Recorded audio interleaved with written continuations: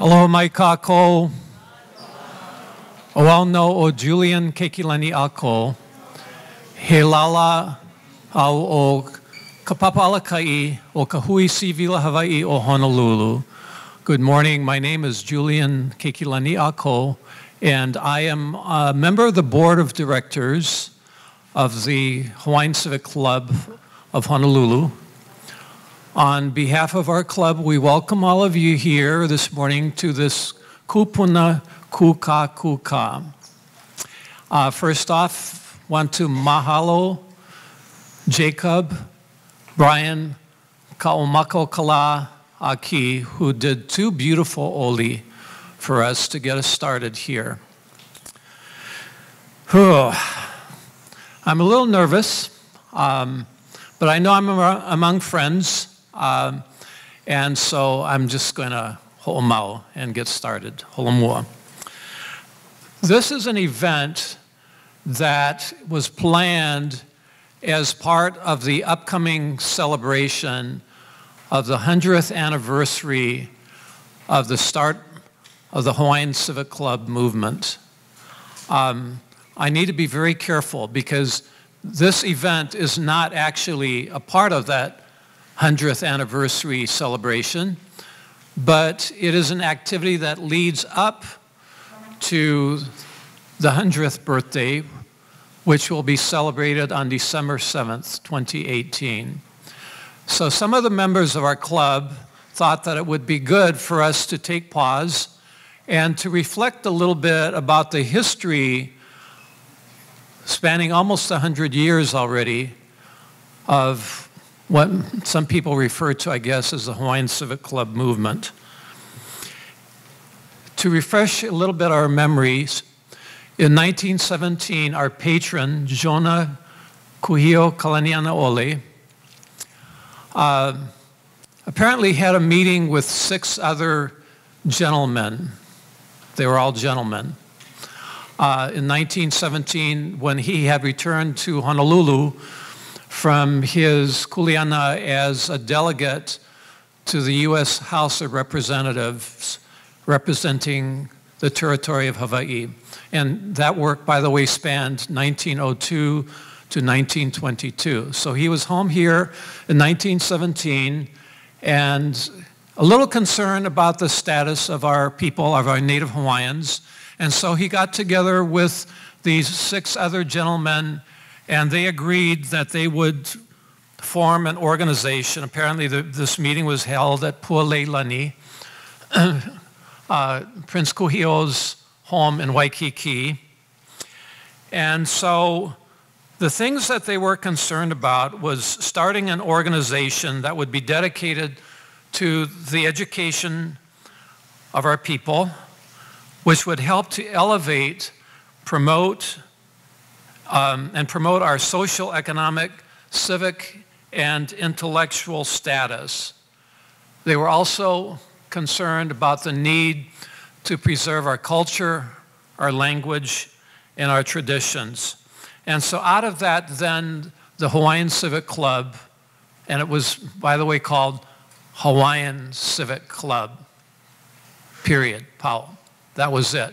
Because it was the first club that was formed, and on December 7th, 2018 is the founding date for the club.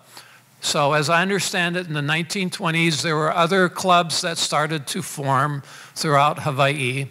And so to distinguish the first club from those other clubs that were established in Hilo and elsewhere, then the club's name changed to Hawaiian Civic Club of Honolulu. And so that was our beginnings, rather. Over the years, the movement has grown so that today we have over 50.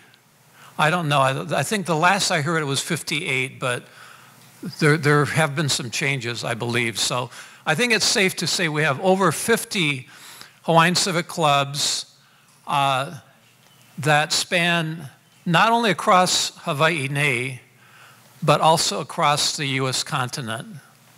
How proud we should be of the growth of this movement and all of the things I think that have been accomplished over the 100 years. So the purpose of today's Kūkā Kūkā session is for us to have an opportunity to be educated and also an opportunity to document the live testimony and extensive contributions to the community made by some of our senior Civic Club members over the decades. So, you know, I was trying to think, this thing is called Kūpuna Kūkā Kūkā, and I was trying to think, okay, what defines a kupuna in this context? Because, you know, I'm a kupuna, I'm 75 years old, I have a grandson, but I certainly am not of the stature of these 5 kupuna who not only have the age factor, but they also have the experience factor of having served our people through the Hawaiian Civic Club system. And so this morning I was busy on my calculator on my iPhone, adding years up. And so, ladies and gentlemen, here seated before you, you have 5 people whose experience and service in our Hawaiian Civic Club movement totals well over 275 years. Isn't that amazing? 5 people contributing 275 years. And the youngster of the group, she only has given 45 years of her life to our system. And the oldest, get this, 73 years of service. Mahalo nui, Auntie Gladys. And so we're so happy to have this occasion, and I'm looking forward to it so I can learn from them, and I hope you are as well. So at this point, what I need to do is I would like to invite to the podium someone who probably doesn't need any introduction. He is the current president of the Honolulu Civic Club, but he's actually here wearing 2 hats, or maybe 3, I don't know. He's so versatile. So our CEO of Kamehameha, who is one of the sponsors of today's event, Jack Wong, was not able to be here, and so he designated Manu Boyd to welcome you on Kamehameha's behalf and to speak on his behalf. Manu?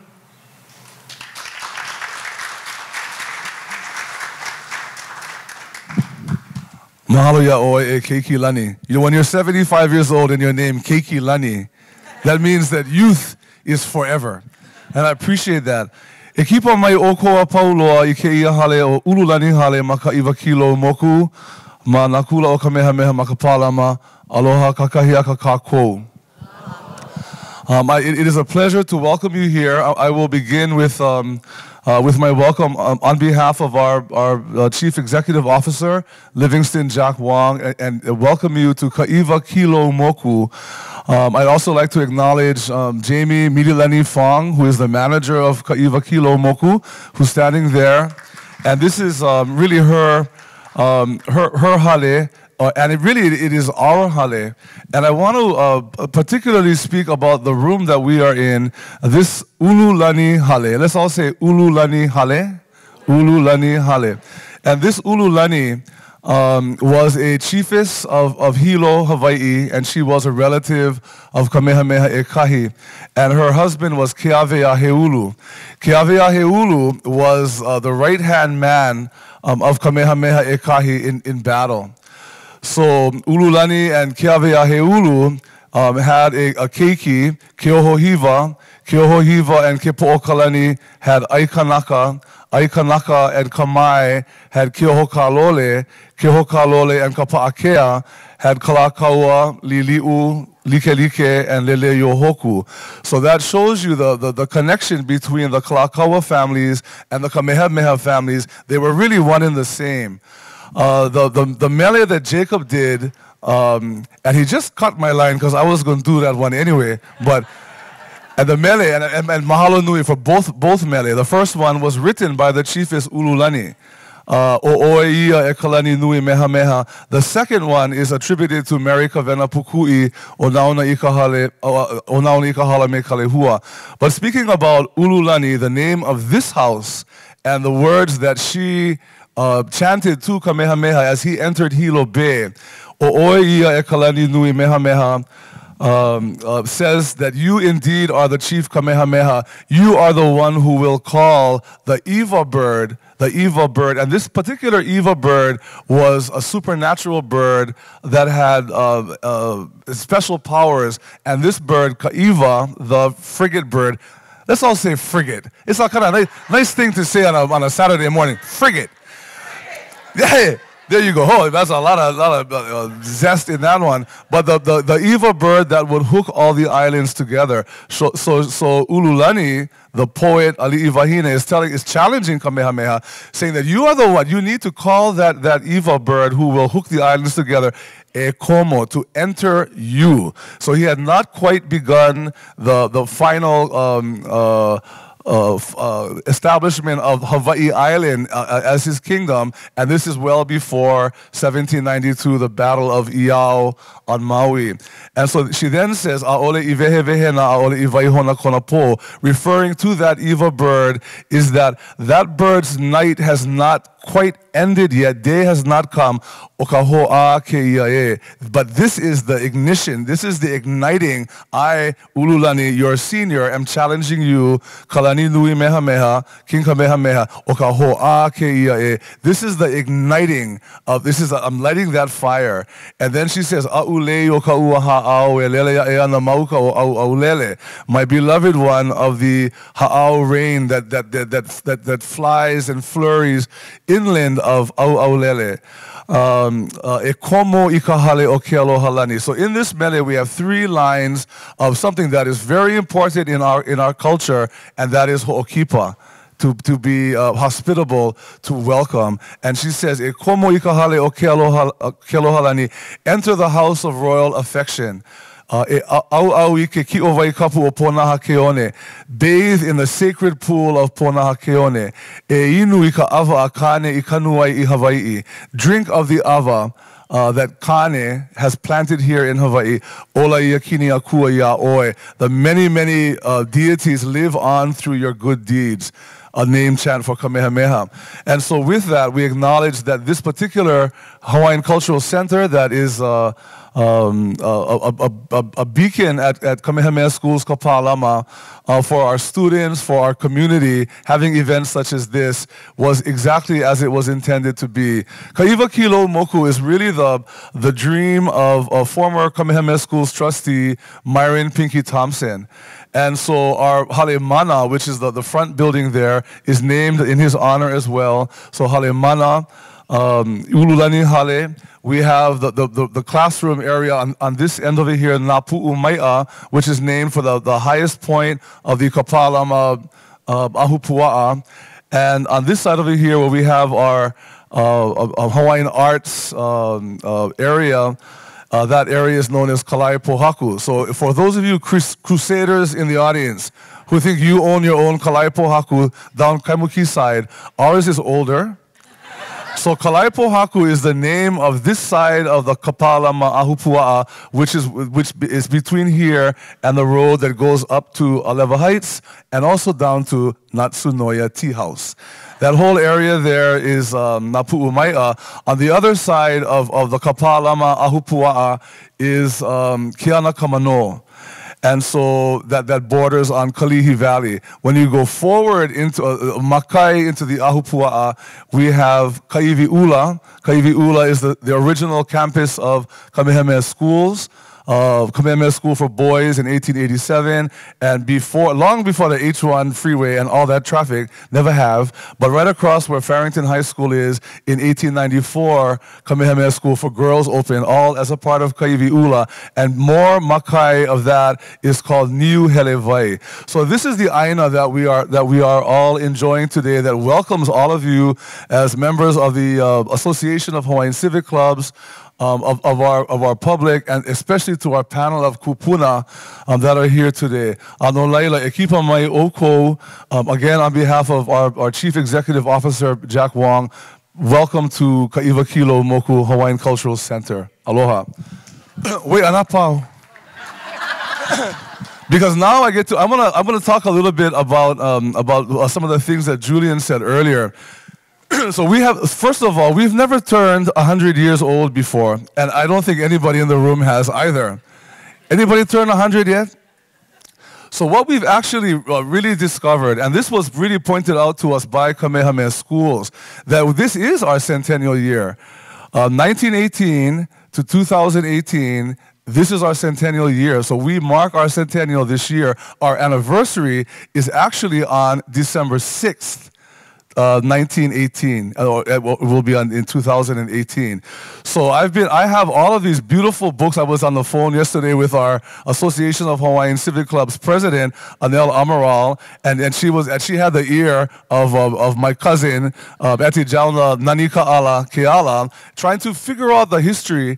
And it was a commercial advertiser, as well as Hawaiian newspapers, but the Pacific Commercial Advertiser on Saturday, December 7th, 1918, that reported yesterday at the Alexander Young Hotel. So if the report came out on December 7th and it begins with the word yesterday, what day was our club founded?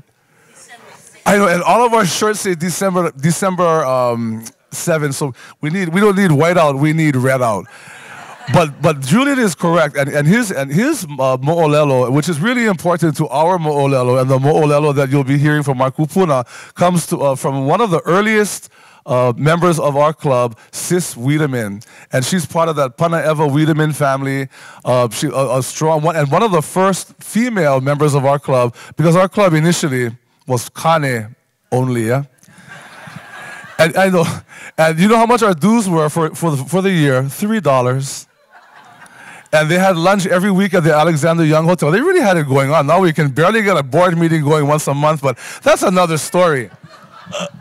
But in any case, the founding fathers, if you will, of the Hawaiian Civic Club, and that is the original name, was an organization called the Ahahui Pu'uhonua o Nā Hawai'i. And that Ahahui was also known as the Hawaiian Protective Society, and Kalaniana Ole was the president. So the Hawaiian Civic Club is just one of several projects of Ahahui Pu'uhonua o Nā Hawai'i.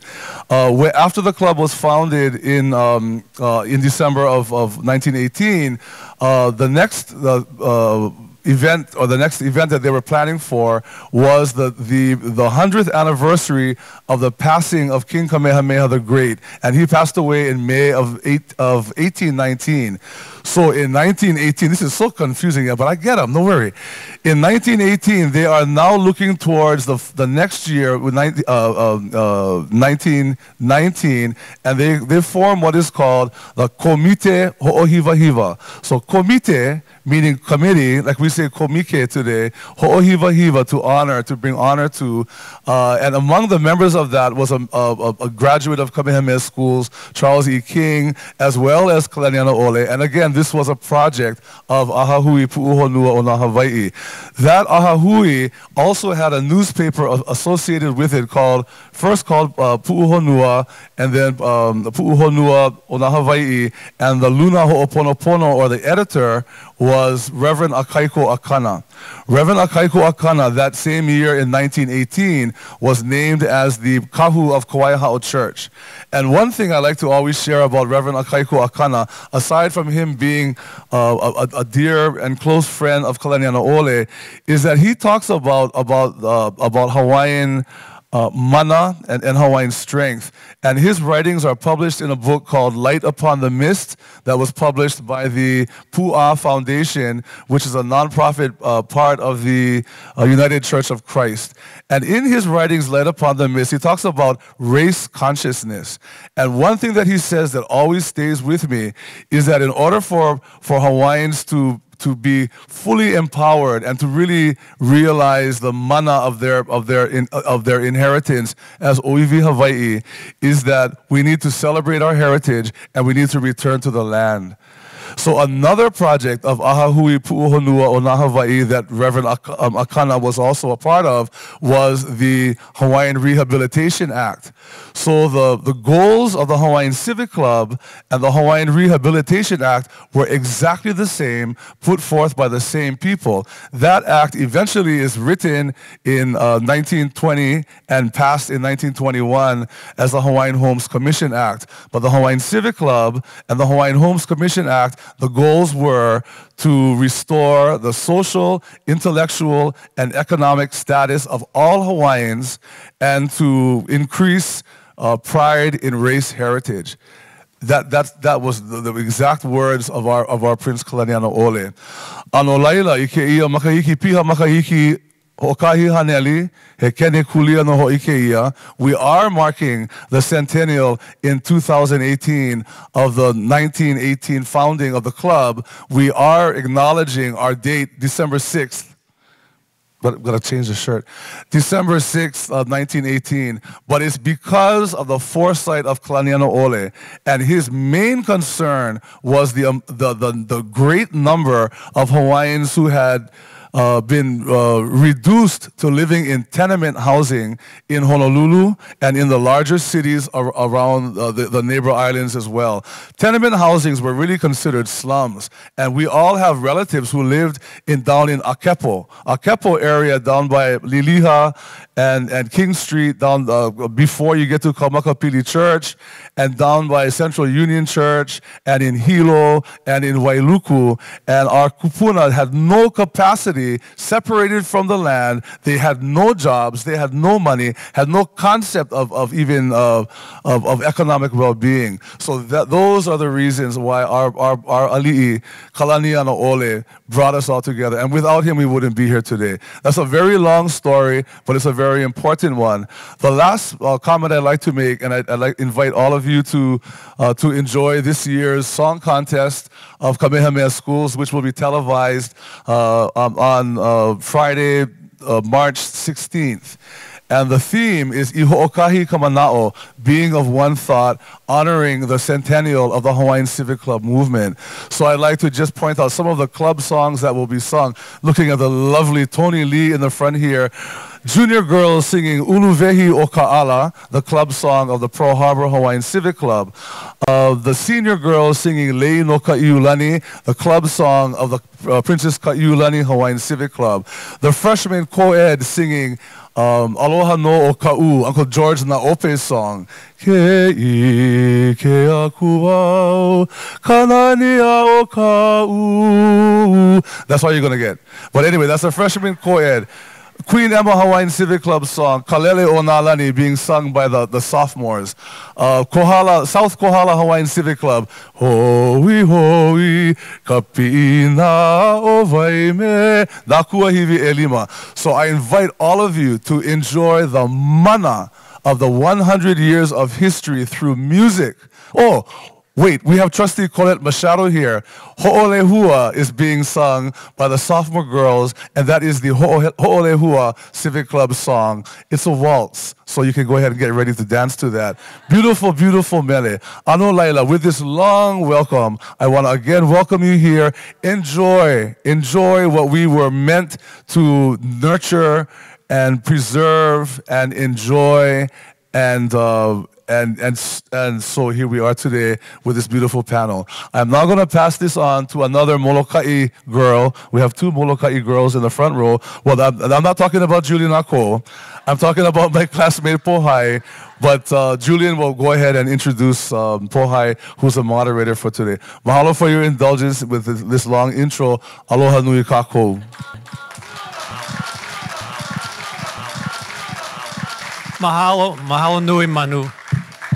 Okay, take out your pencils and pens. It's a little testy time. No, I'm just kidding. We got so much information. I don't know if all of you can remember everything that Manu shared.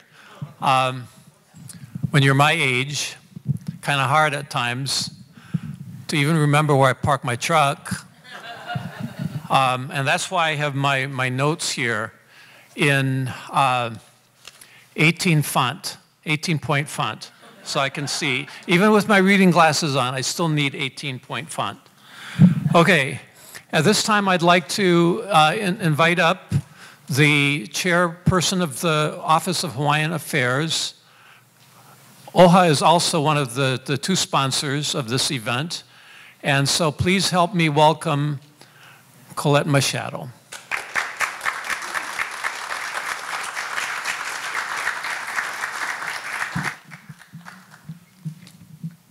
Jacob, come here, help me with this.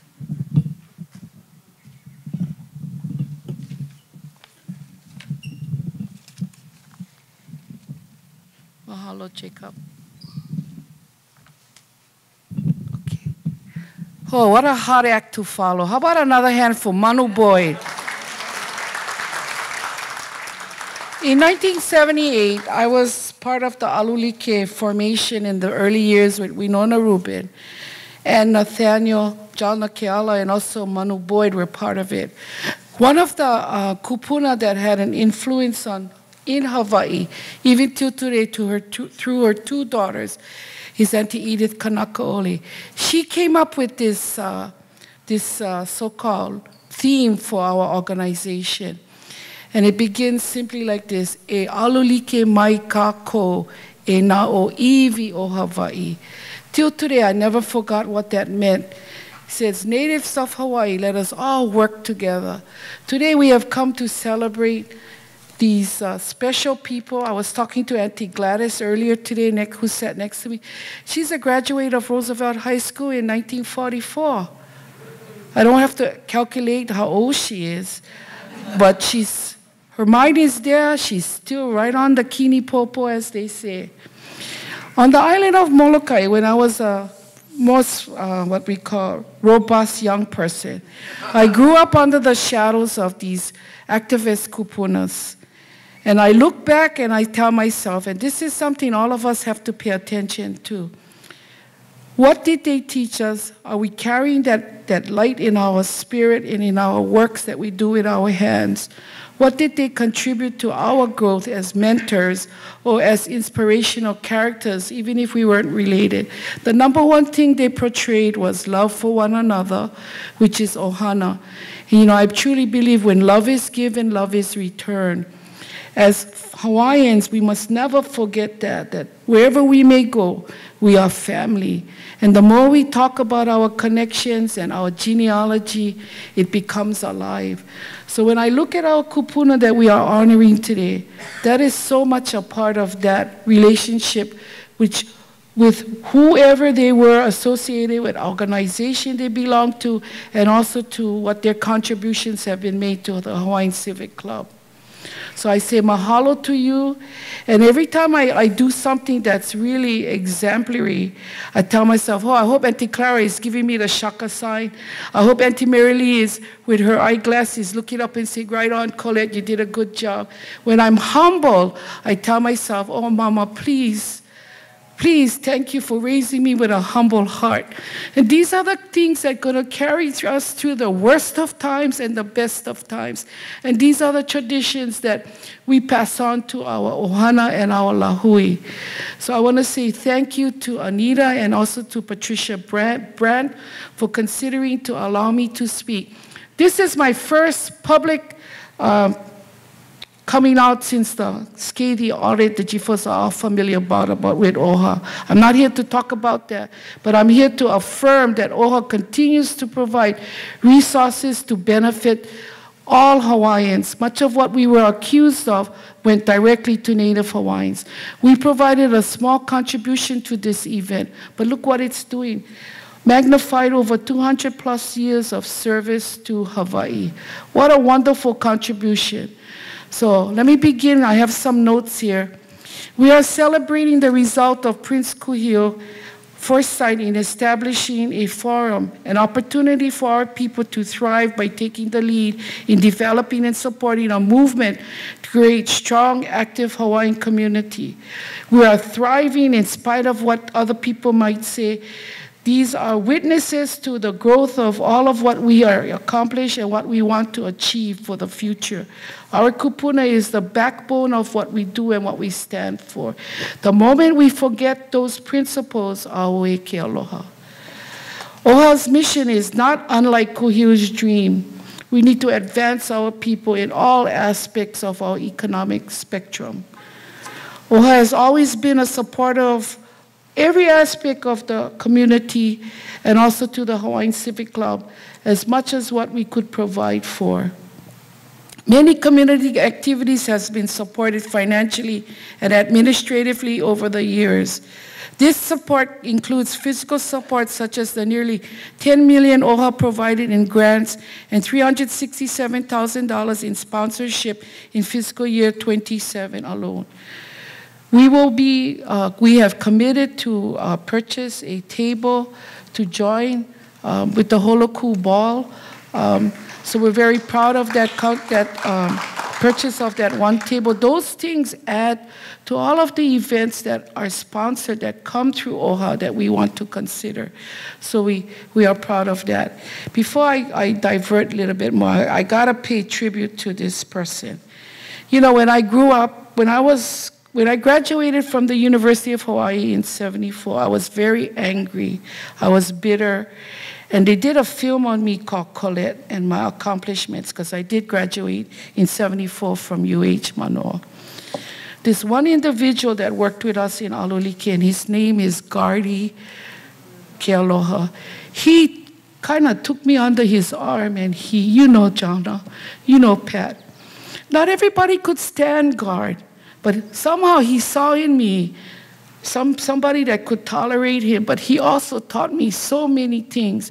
It's because of him I attended the first Holoku Ball you folks I ever went to was at Halikulani, the old Halikulani.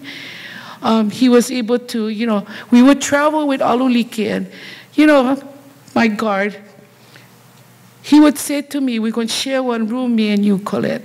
And I'm thinking, gee, God, why you pick me? Because I snore. But he knew me and him, we could tolerate each other. But throughout my years of him mentoring me, where would I be as a Hawaiian? Because he wanted the best for me in all that I did in my culture. So I would take away the bitterness and anger that I had in me that he saw. And he accomplished that. I was elected to OHA in 1996.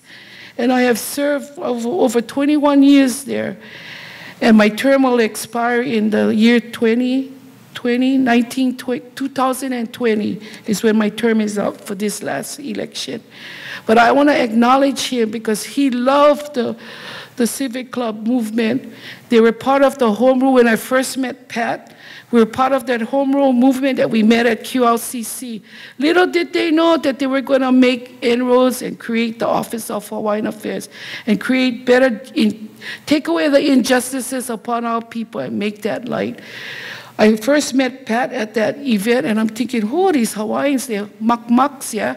You know what you call the high-class Hawaiians?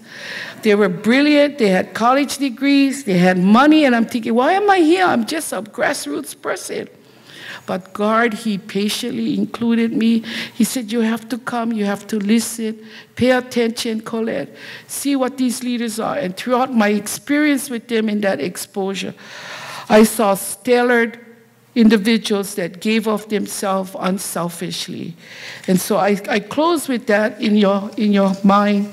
And today we have an opportunity to acknowledge these individuals before us that were stellar. You know, I have to say a little bit more about Guard. He was a wonderful cook. And everything he would slap together was honor. Whether it's his chicken heka, whether it's his, whatever he would do was delicious. So that's how he would bait me for come with him, because we go eat dinner. I said, sure, I'll follow you. And he knew all the good places. But one thing he would tell me, he said, Colette, I'm going to make stew tonight and I'm going to get poi. You come to my house, we're going to eat stew and poi, because he liked company, so me and him can grind. So he would eat the stew. Now, this is Guard Keloa. He's so classy, right? He's an art extraordinary person. He knows everything. He reads ferociously. He knows all these things. He would soup his stew, and he would say, oh, this kai is so good. That means the soup is delicious. And we would scoop the poi and put it in our mouth. And that's the kind of exchange I learned as a young Hawaiian angry woman for somebody that wanted to cultivate me for where I am a leader today. So Hawaiian Civic Clubs, Holomua, do all you can. And we ask that we celebrate this centennial with such a big bang that we can commemorate all of the experiences we have had in our own clubs. Hey, you folks know how to battle too, you know. I've been at these conventions and you folks kick butt. I mean, I'm over there, oh, okay, now what you gonna do now? And the other one go over there, I say, oh, Kalaina, get up there, bring peace, please. You folks know how to scrap, and that's important, because at the end of the day, what are we? We are family. We are Ohana, and that is our culture, and that is our legacy we must continue to provide for all our people. Thank you very much for this opportunity. And Miss Liz Kauka, I love you. You've been around a long time too. You're an icon at Roosevelt High School. Mahalo.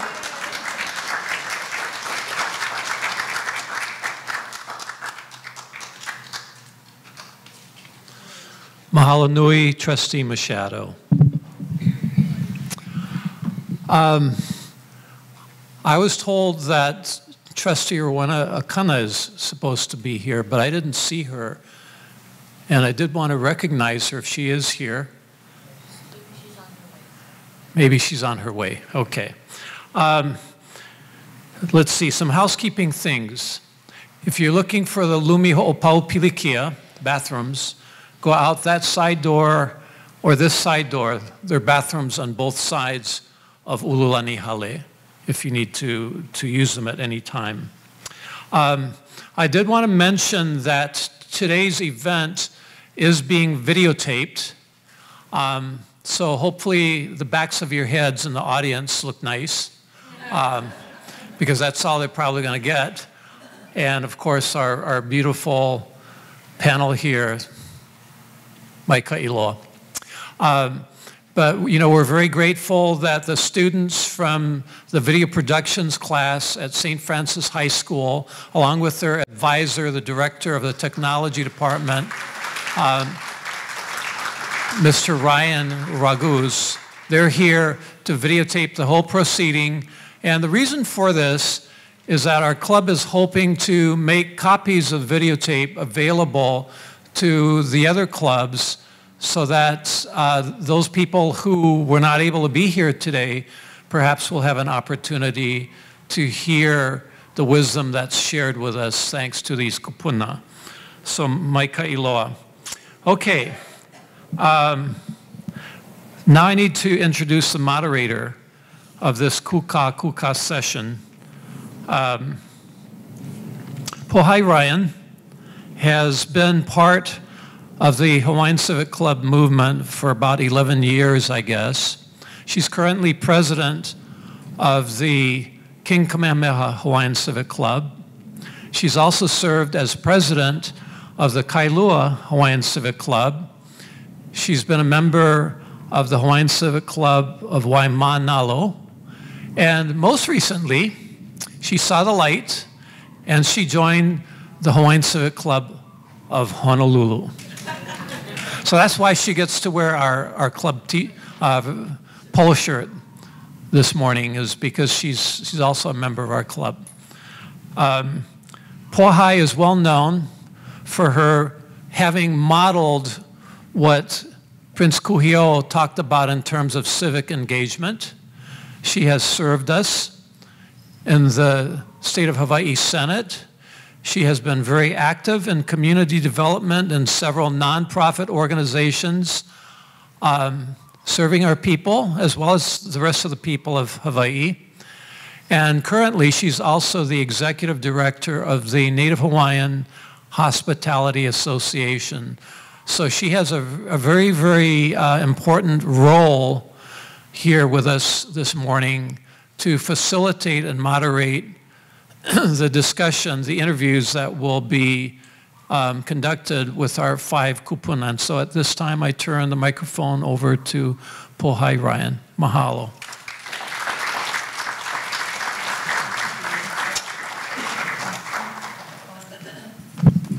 Aloha, good morning.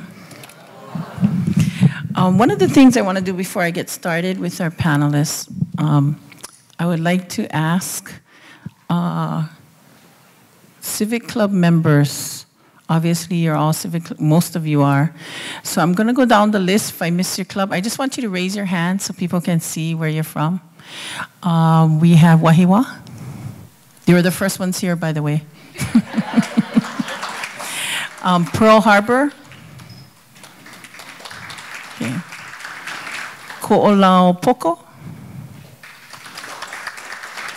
Ko'olau Loa. Waianae. Molokai Ho'olehua. King Kamehameha Hawaiian Civic Club. Oh, nice. Okay, I know I'm forgetting some people. Makaha. Yes.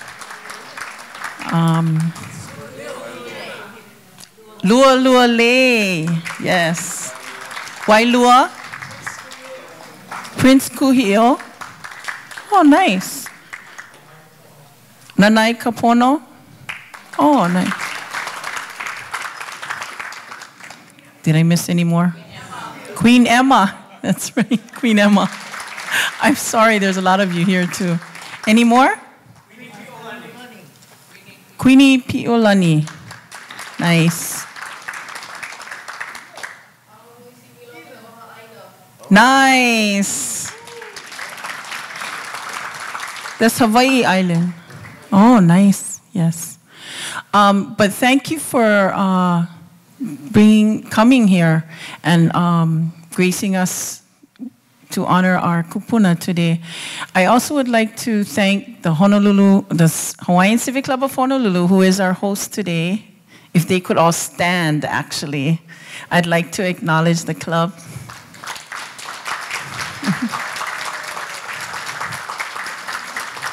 The sea of red. I also want to thank Pat Brandt and Anita Naune, who had the inspiration for this event. And thank you for asking me, though I did want to defer to Manu, my classmate. His memory it's just astounding. I'm makule compared to you. I can't remember half the stuff he said, actually. It just always fascinates me how he can spot out the mo'olelo, maikai. Before we get started, though, I do want to make a correction on the program. I was rightfully so corrected on my error, and I'm the one that typed the program by Kupuna Gladys, who is a founding member of the King Kamehameha Hawaiian Civic Club. She said, Pohai, you are not the president of Kailua Hawaiian Civic Club. You are the president of King Kamehameha Hawaiian Civic Club. And she wanted to make sure I said that to the audience. So thank you. I also want to acknowledge the Oahu Council Association President, Roth Puahala, and the Association of Hawaiian Civic Clubs President, Anel Amaral. Good morning. Thank you, everyone. We're going to, just so you know, I have to make sure I walk around because I hope I can be as vibrant as these kupuna. I want to take your vitamins. I really do. Noni. But I will be walking around. I don't like facing my back to the audience, but I might have to. And occasionally I might have to ask Kaumaka to help with the mics for Kūpuna. First we have, next to me, Barbara Bobby, as she's well known, Whitney Freeman Mills Diaz. I asked my She is, at 95, has been a faithful Civic Club member since 1960. I was born in 1962, just to keep things in perspective here. She joined the Honolulu Hawaiian Civic Club that same year. She is also an honorary member of Kailua, Ko'olaupoko, and Prince Kuhio. She supported Ko'olauloa as well. Supported all activities of association and served as the hardworking registrar of the Association of Hawaiian Civic Clubs conventions for many years. Everyone, Auntie Bobby.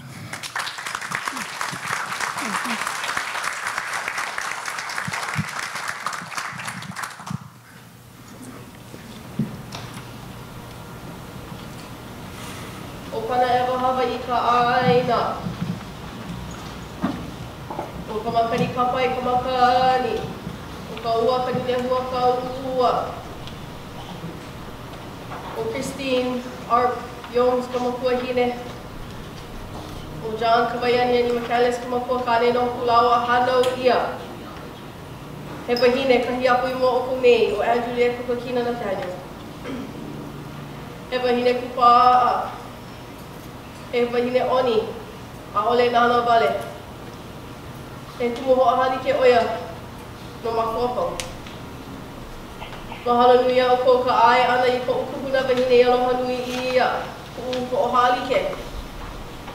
Ka wahine kupau no ka pono o Hawaii. Ali po ma leila, ali po ma nei e o mau kona inoa o Andrew Kukakina Nathaniel. Mahalo nui ka ai ana ia mako ko e ana I o ahualua I mea e kako no hilo no ka mokupuni o Hawaii, ko moko o Keawe. Pina mai mi ke aloha. Aloha nui ia oe e kūpuna wahine. Aloha. Mahalo. Our next panelist, Kūpuna Ann Juliet Kukakina Nathaniel. At 89, has been a Civic Club member for 49 years. She has been a member of the following clubs: Hawaiian Civic Club of Hilo, Prince David Kawananakoa, Ahahui Siwila o Kealoha Aina, which she is currently a member. Kūpuna Ann's work in the Civic Club system, she would like to note, are: she proposed the legislation that the Hawaiian language be recognized and be part of the state constitution. This is very significant, obviously, as we know today. She also supported legislation that allowed University of Hawaii Hilo greater flexibility in using general funds to support the Hawaiian Language College. Everyone, let's welcome Kūpuna Ann.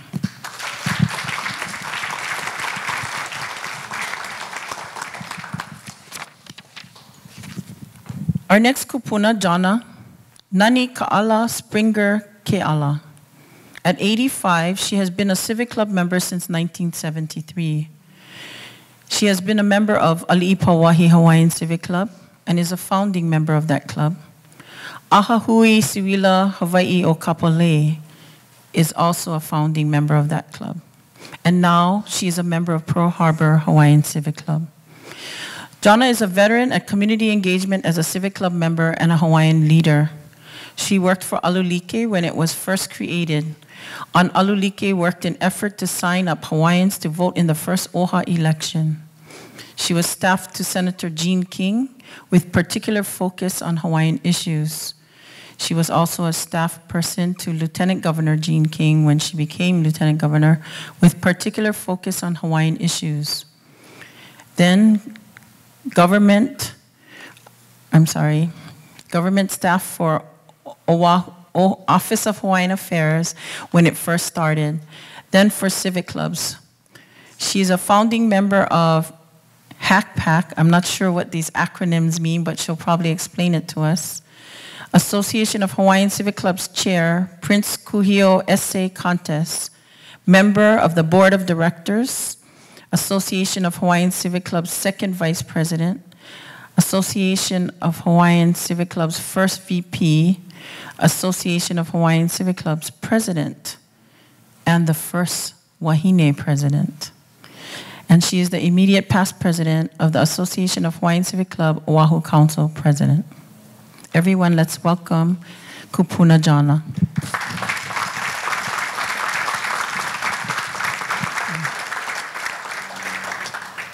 Did we lose a panelist? Our next panelist is Auntie Gladys Ivalani Rodenhurst, 94. She is probably the longest standing member of the Hawaiian Civic Club system, as a member for 73 years. Her first membership was in the Junior Hawaiian Civic Club. I did not know we had one. The Honolulu Hawaiian Civic Club, founder and charter member of the King Kamehameha Hawaiian Civic Club, and charter and life member of the Ka'iulani Hawaiian Civic Club. Gladys served as recording secretary to Oahu Council presidents. For association conventions, Gladys served as recording secretary and ran the steno pool. We all know how hard that is. The many leaders she has worked under includes John C. Thompson and A. Pia Anaya at the Department of Hawaiian Homelands, David Bent, Urban Renewal Coordinator for the City and County of Honolulu, Mayor Neil S. Blaisdell's administration, David K. Trask Jr., Hawaii Government Employees Association, Senator Malama Solomon, Representative Anel Amaral, and Trustee Moses Kiali, and Rowena Akana of the Office of Hawaiian Affairs, retired from OHA in September 2007 at age 81 with 56 continuous years of government service. Everyone, let's welcome Auntie Gladys.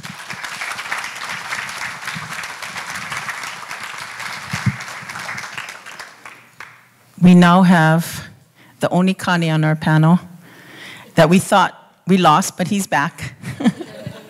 And he was early with the rest of the gang from Waianae.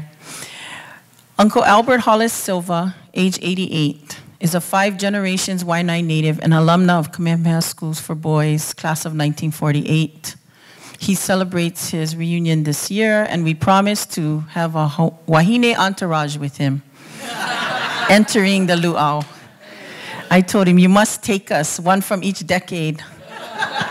He is also the proud class representative of his class. Albert has a background working for the Department of Defense Naval Ammunition Depot in Lualualei and is currently a rancher. That must be the fountain of youth, I think, yeah? Back to the connection of the Aina. Kūpuna Silva is a member of the Waianae Hawaiian Civic Club, and his mother was one of the founding board members in 1935. Everyone, let's welcome Uncle Albert.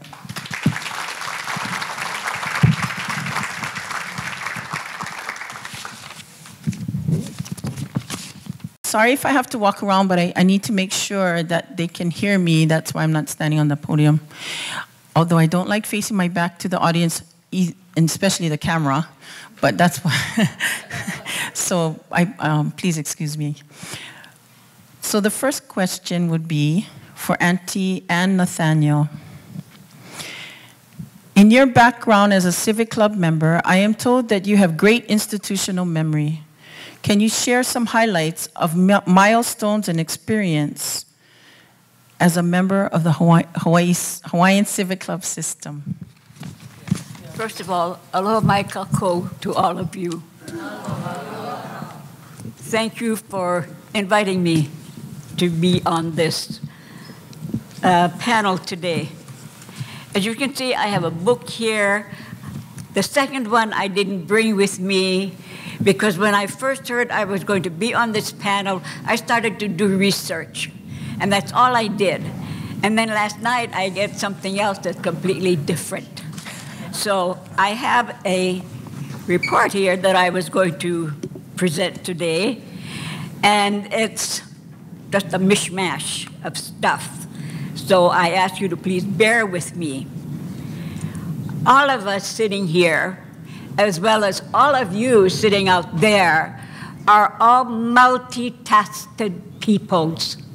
We belong to more than one organization, and all of these organizations that we belong to all work for the same purpose.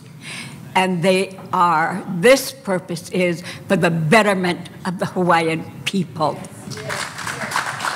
Thank you. When my husband, William Nathaniel, married me, the first place he took me was down to the Keaukaha Hawaiian Homes office to apply for a homestead.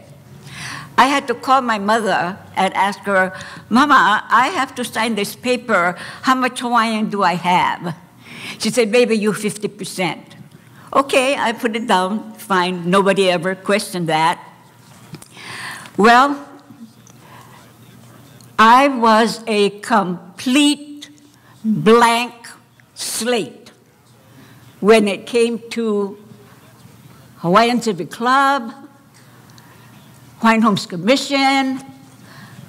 I knew nothing. I lived in a middle-class community in Hilo. I had to start from scratch. I went to the library, and the librarian took me to this little special room where they had this little book, and it was under lock and key, small book, and it was entitled The Life and Achievements of Jonah Kuhio Kalani Anaole. That is where I was introduced to Kuhio. I became immersed in everything that I could possibly find and read on the birth of the Hawaiian Homes Commission. Everything I could possibly get in my hands. I read it, I studied it. Well, when you look at it side by side, the Civic Club movement is very much the same way. You're asking me to tell you of some of the things that we have done. Well, it's already been mentioned to you about the legislation. And there's a story that goes to that fact that there is the Hawaiian language in our state constitution. The Hilo Council put together a resolution to take to the convention. And it happened to go to the committee that was going to be in charge. And it was a very heated discussion about why should we have the Hawaiian language put back into the state constitution and have our language recognized. Oh, lots of hot discussion going on. Well, the woman who was chairing this group was very, very hard-nosed and said, I am not going to listen. I am going to give my report not in favor of this resolution. Well, this young man popped up and he said, Madam Chairman, I am going to submit a minority report. Well, when it came to the floor, she gave her report. She said, this is my recommendation that we do not adopt this resolution. Well, this young man popped up and he said to the chairman of the convention, I have a minority report I wish to present at this time. So he did. Again, all of this discussion on the floor. Why? Come here. Why?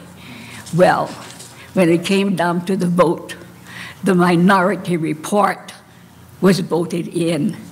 And today, the Hawaiian language is part of the state constitution. Who was the young man that presented the minority report? Do you remember yes, I remember. Oh, yes, oh, yes. Well, God bless me if they're going to be offended. Mrs. Wiedemann, Sis Wiedemann, she was the chair, and it was her son, Arthur Hoke, who presented the minority report. So that's one of those things that happened, yeah? But it shows that if you know what you want and you have the guts to do it, you can do it. And so we have our language as part of our state constitution. The other that was mentioned in my introduction thing was about the university. Pila Wilson came to my friend, Ululani Sherlock. Ulu, I need some help at the legislature. There's this bill over here, and it's kind of tying our hands, and we want that to change. She said, well, give me what you want, and I'll go see somebody. Okay, well, the somebody was me. So Ulu said, Auntie, the university wants this. Okay. Well, it just happened. We had a convention in Hilo, and Larry Kimura and all of the students, whatever, came and did a workshop at the Nani Loa for our convention. And so when the legislation was produced, the university got what they wanted. They wanted to have flexibility so that the monies that were being given to the university's budget for the Hawaii College could be used to grow the Hawaiian Studies program. And I'm very proud that my mo'opuna that you heard earlier is a graduate of the Hilo College, the Hawaiian Language College. She is also a master's, and she will be going for her PhD. And she teaches at Punana Leo in Hilo. So I'm very proud of my mo'opuna because it's, you know, our generation is going, we don't speak the language, and so we need to pass it on and have someone else do it for us. And in this case, it's our mo'opunas who are doing it for us. Another thing that happened there during the time of my tenure, I was asked to speak on behalf of the Kūpuna program. I think some of you may have spent time in the classrooms as the Kūpuna in the classroom. Well, this young man wanted to do away with the Kūpuna in the classrooms because we had retired school teachers who could become the Kūpuna in the classroom. You see, the retired teachers had a salary, and they did not need a stipend. The Kūpuna needed the stipend in order to survive sometimes. And knowing that I came from Keaukaha, where we started this during a summer program with the Kūpuna, I knew what their social, economic situation was, and so, okay, I'll take it on, I'll take it, and so I did, and much to my chagrin, I got chewed out, because this golden-haired young man who was running the program, he went to run to his mentor, Doc Mills.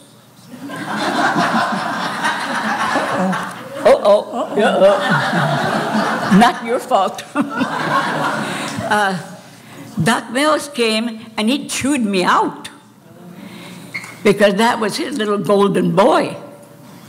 And I was stepping on his toes, and I'm not supposed to do that to the Golden Boys. And so that relationship between me and the doc just never healed. And we had a very close relationship because he was from Hilo, I was from Hilo. I helped him when he first ran for office and all that kind of stuff, yeah. And so it really hurt when this young man did this because it ruined a relationship. So sometimes you have to pick your battles, yeah? Because sometimes you win, sometimes you lose. Okay, some of the other stuff that, here's another one. We were having a problem in Keaukaha. The state was going to move us out. We were strategizing. Oh, we were going to be smart. We were going to strategize this thing. And so it came to the point where we had a down pat as to what we were going to do and who we were going to get to. Well, I happened to be the one to write all the letters, compile all the information. And the day that a final decision was going to be made, my letter with all of the statistics went to David McClung, and the new chairman of the Hawaiian Homes Commission was at a hearing, and everything came to a dead halt.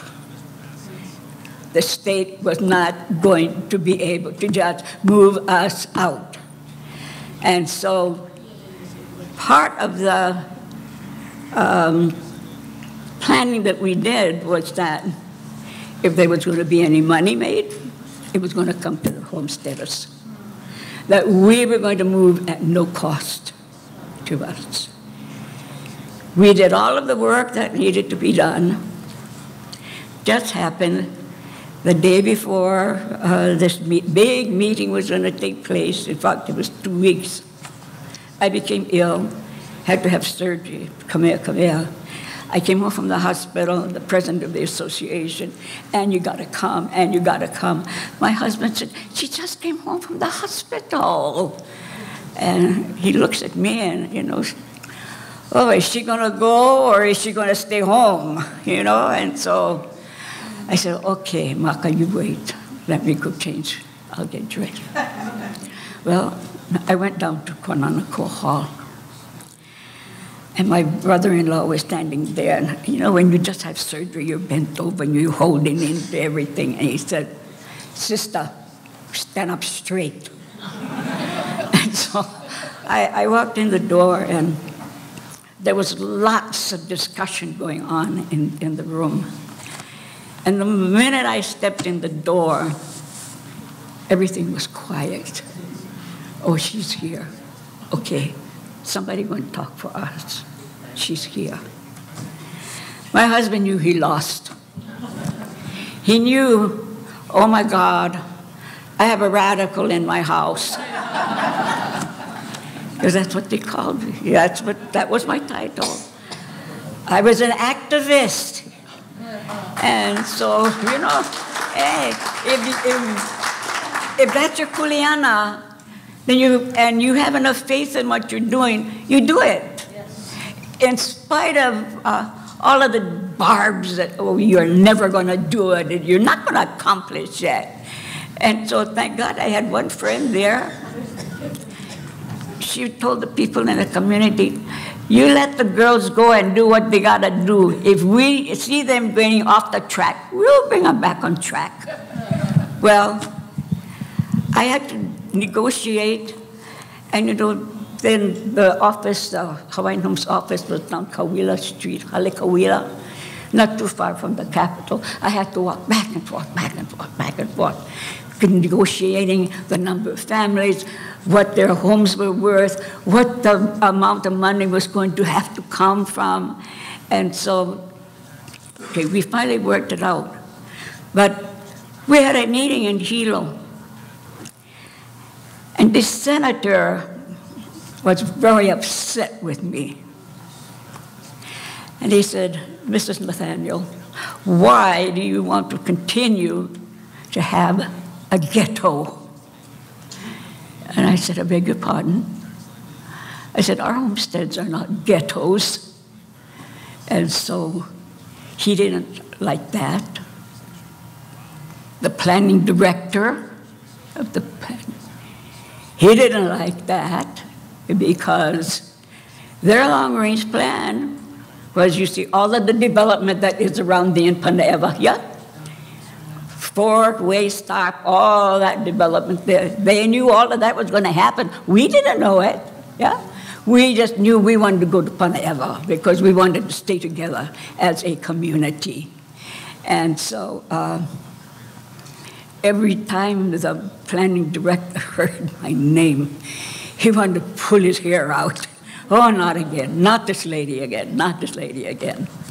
Well, we got the Hawaiian Homes Commission to approve moving the development from Kyokaha. That was the first planned subdivision for the department. All of the infrastructure was in already.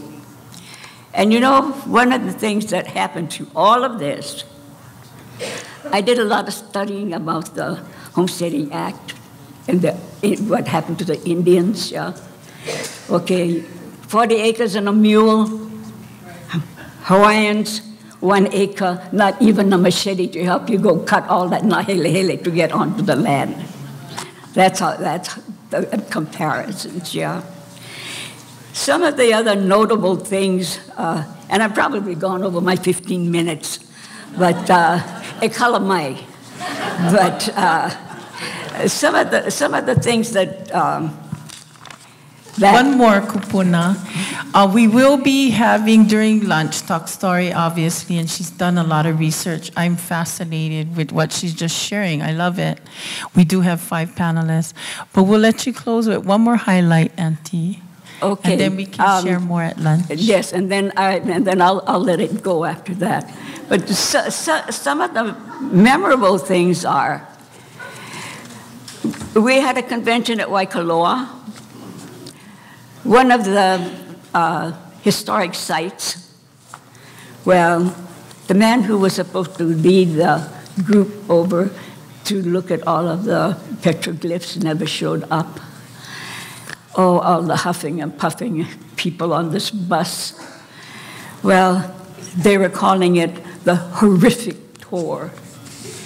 The next morning at the Civic Club convention, I made my apologies to them. And they said, oh, they didn't know that I was the council chair and I was sitting among them. They thought I was just another delegate on the place. So lots of red faces there. So the other was, and then I'm glad that, where is he? He was here earlier this morning. We went to the Stardust at hotel. They took us, and Ho'aliku Drake was my guest.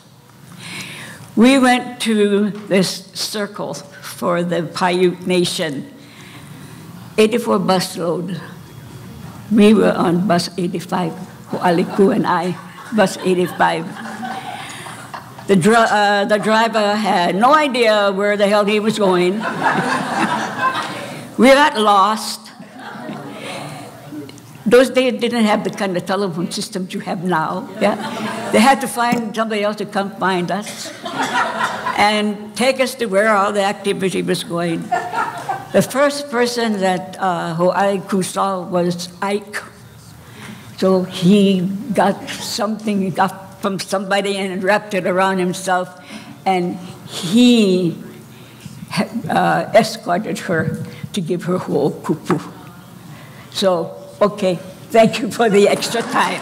Oh, mahalo. Very nice, very nice. That was very nice.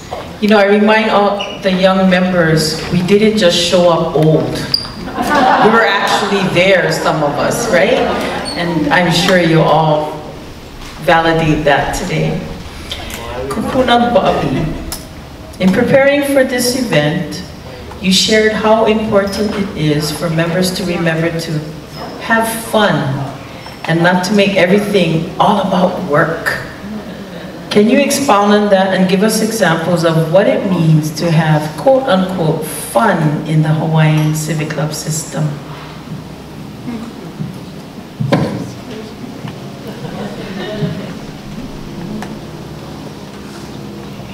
That's a tough act to follow.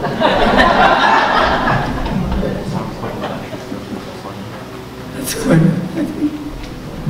I'm going to read this to make sure I don't make any errors. And incidentally, you haven't been chewed out at all. Let me tell you what it's like.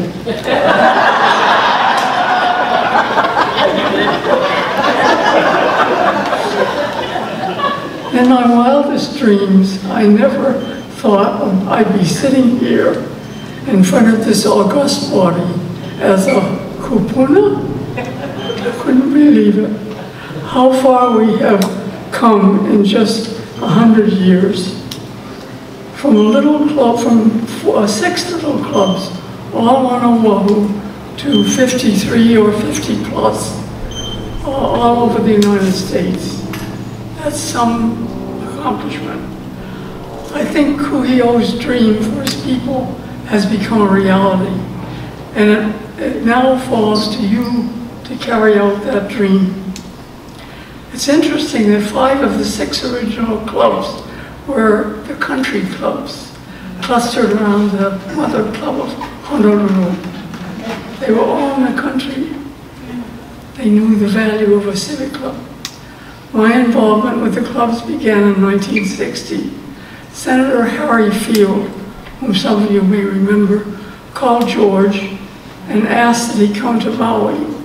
Senator Field, he at that time was president of the fledgling association, encouraged George to become involved as he could see how vital the clubs would be in Hawaii's future. And there would be a need for leaders. 5 years later, George became the president following Monsignor Kekuana. This was a period of growth for the association, as by 1975, there were 35 clubs. They were involved with the legislature, supported the various Hawaiian trusts, and in general, had assumed a position of respect in the community. My recollection of those years with the association is one of warm friendships, wonderful music, and good fellowship. For many of those years, I was chair of the registration for the convention, so I was lucky to see and talk with many members. The clubs were very serious about becoming involved with the legislature, providing funding for the education of the youth, and for perpetuating the unique Hawaiian culture. Each convention was evidence of this, judging by the number of resolutions of various concerns that were discussed and passed each year. And yet, with all these serious concerns, there was always time for fun. I remember weekends when whole clubs would come with their kids and camp in the yard at Punaluu. It was a little hard on the plumbing, but that was a small price to pay. Sometimes, even today, I meet a grown-up who remembers small kid time and the beach at Punaluu. That makes it all worthwhile. So with all the good work that you are doing, please remember to sneak in a little fun and comradeship, and remember that this is what the kids will remember. Thank you.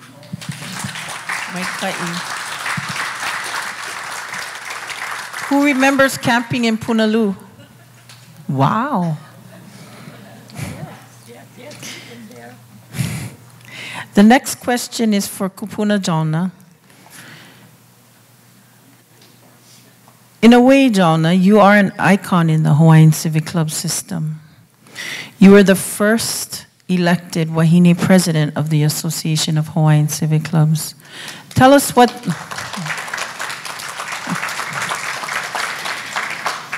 what that was like and how you were able to overcome the stronghold of the Kane leadership.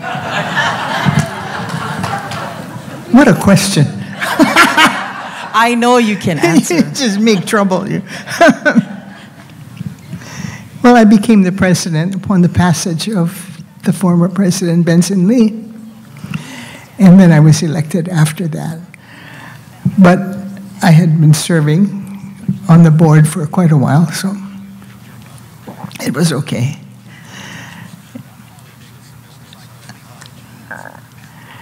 When I was the president, a number of things happened, but they had all been set in the past, in the earlier years. And one was that the Mainland Council came to fruition. It had been a battle. There were a lot of people that did not want the Mainland Council to come in. So what we did was we made a memorandum of understanding. So it gave the Mainland Council a year, and it gave the people in Hawaii a year to get used to one another and to make sure that the Mainland Council wanted to belong to us, because you weren't going to influence us. We were going to remain Hawaiian, you know. And it worked out. So far, it has worked out. We have a number of councils on the mainland now, and clubs on the mainland, but they've had their own council too.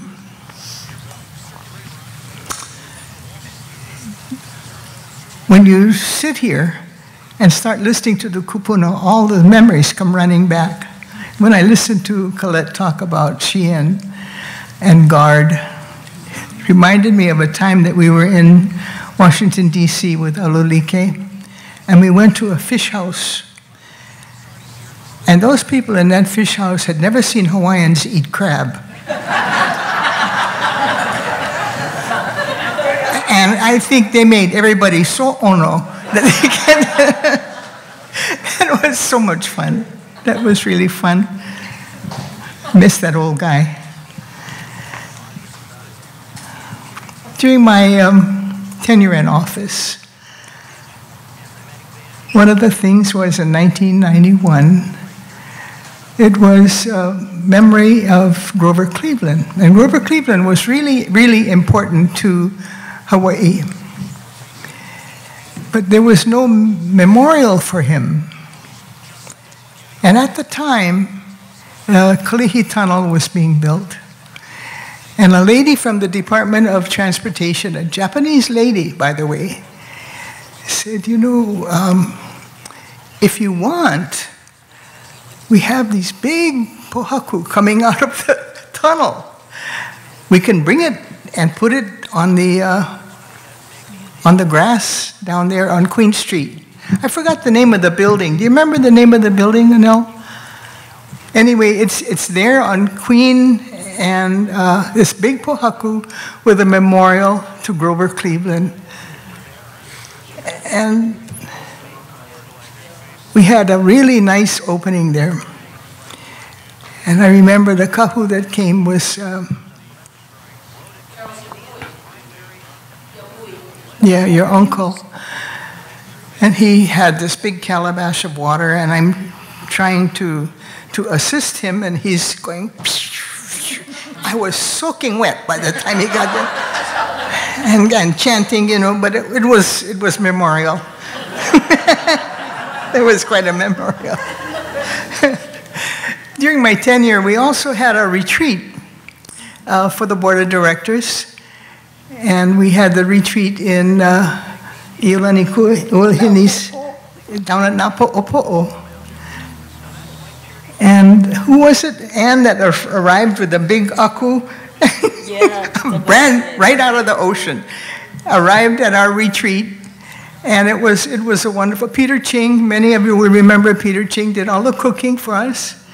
And we had a wonderful time. Peter, people read from the histories, and we were there like 3 days.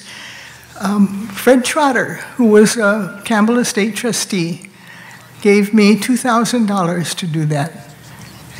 You know, every once in a while, he would remember that he was Hawaiian. Actually, he was a good Hawaiian.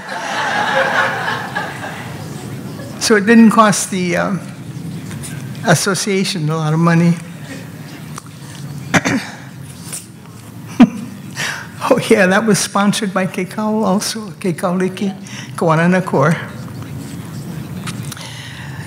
And if you go online to the association, if you're on a computer, and you look at the history that was put together by Dari Uchima, you will see, among other things, a picture of a canoe in Kailua Bay.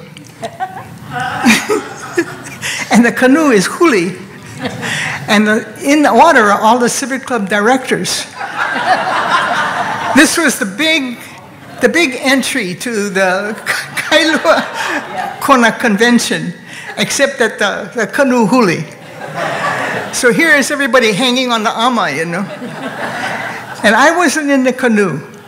But if you get Bruce and Guard in the canoe at the same time, you're in trouble, right? But I was standing at on the stage when everybody started coming in.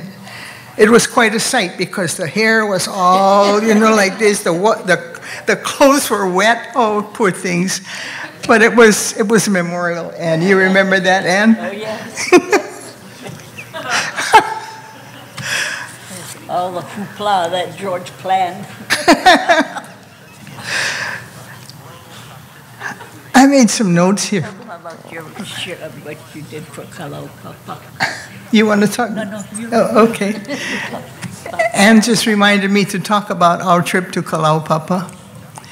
And the reason we went there was because it was, well, I guess I was working for Lieutenant Governor Jane King at the time, and it was some kind of a memorial, and I can't remember right now.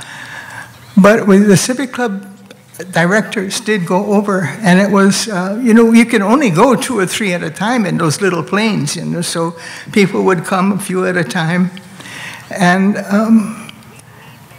the patients there were so pleased that they were remembered. We even brought over our own food. We had a place to stay. It was, I guess, where the nurses and the doctors would stay when they went over there. It was a kind of an adventure. I guess there were several adventures when I was the president, yeah? Yes, that was one of them. And it was in order to have the patients there make a decision as to who they wanted to be in charge of them, the State Department of Health or the National Park Service. And so when I was on the commission, we also went down to Kalaupapa and met with the people who were surviving that lived there, and they chose to stay with the National Park Service. And so it's safe now. Donna? Thank you for remembering that, yes. When you became president, can you share with us how people responded to the first Wahine president?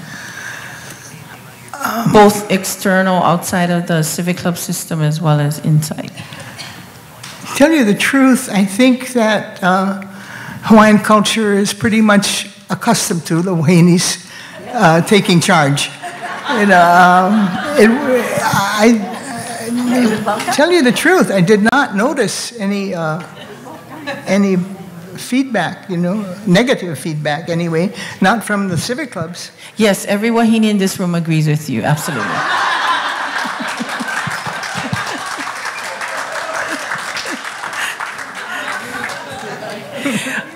You mentioned another icon, Benson Lee.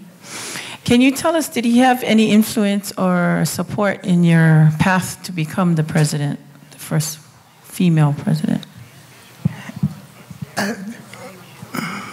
Did he do anything in particular to support that, your success in your election? No, he had already passed. Oh, you said, I'm sorry, you said that he was the previous president, No, but and he you were passed vice president. away, yeah. I was the first vice president. Yes. And he passed away. Oh, I'm sorry. That's how I became the president. And then I was elected after that, in the next election. Who would you say was the strong examples that were presidents before you, and why? Share two strong examples of the male presidents. Well, my own uncle, Filippo Springer, had been the president, for one thing. And I was pretty much brought up in the Civic Club.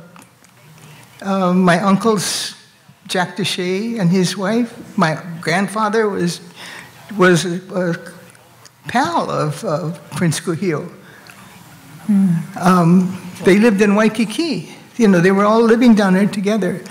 So it was there, always a Civic Club. When I was a kid, I was going to all these functions. I didn't know what it was for, but it was fun because everybody else's kids were there too, you know. So it wasn't something that was new to me.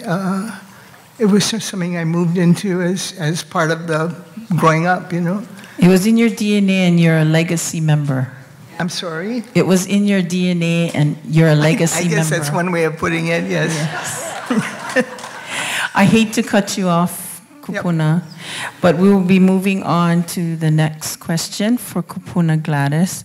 And just to remind everyone that during lunch, obviously, we would like you to talk story with our panelists.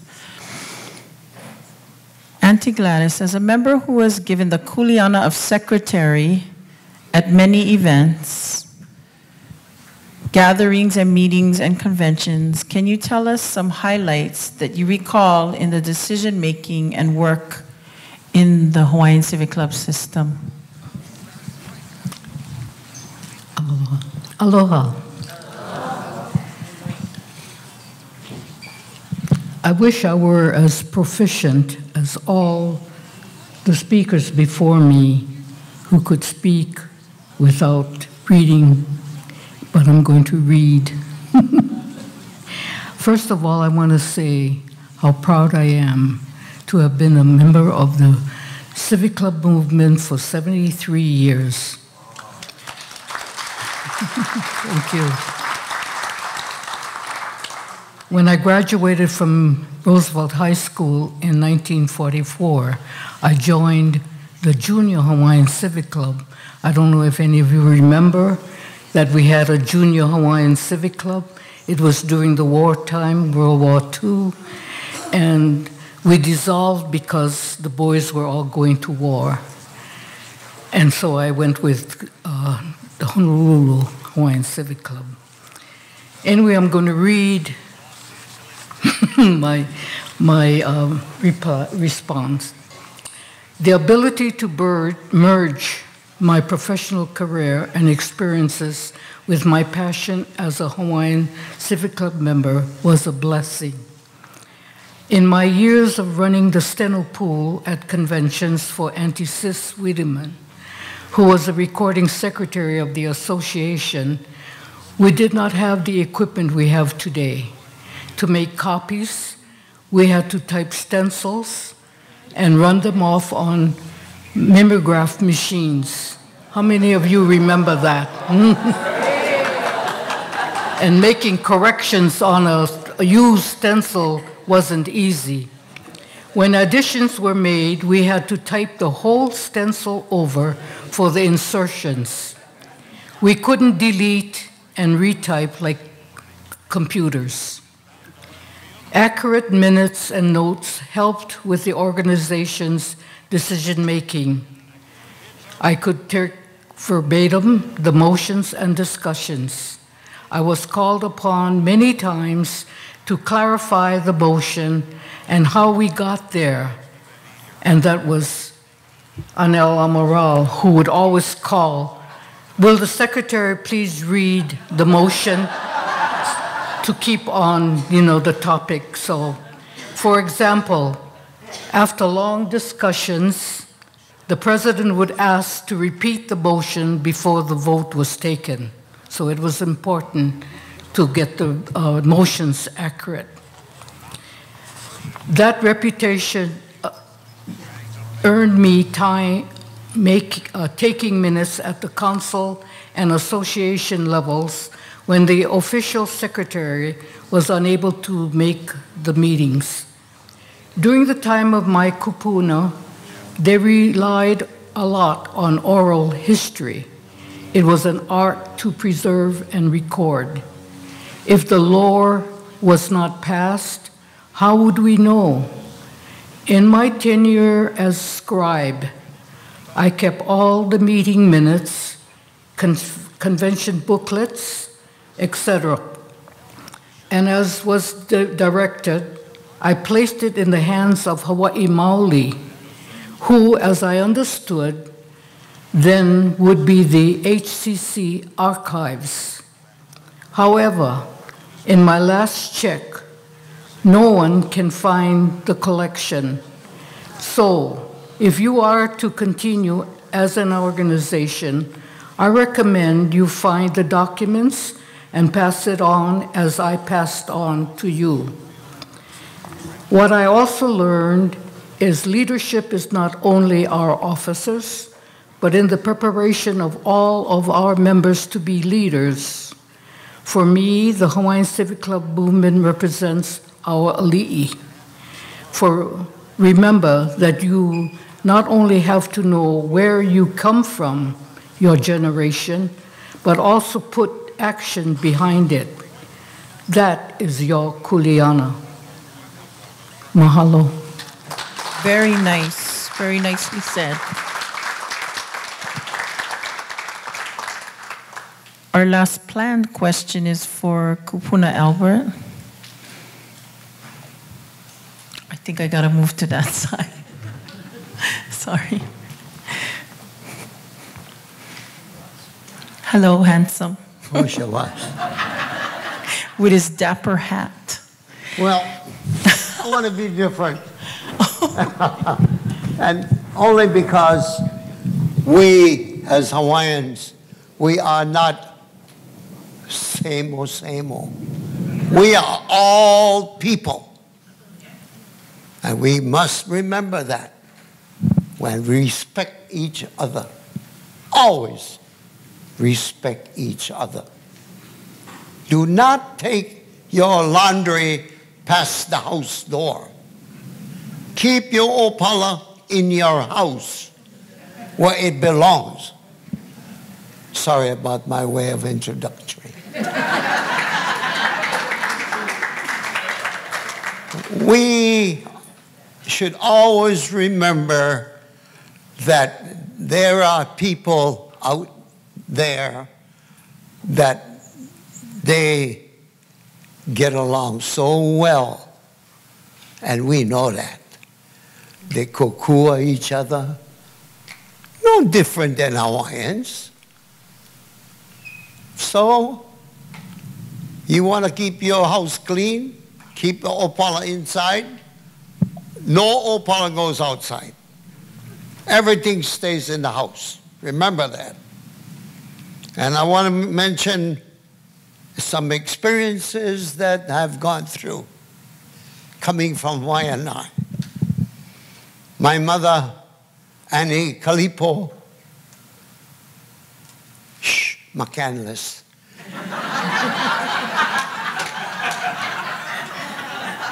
She was hanau in Waianae, October 14, 1889.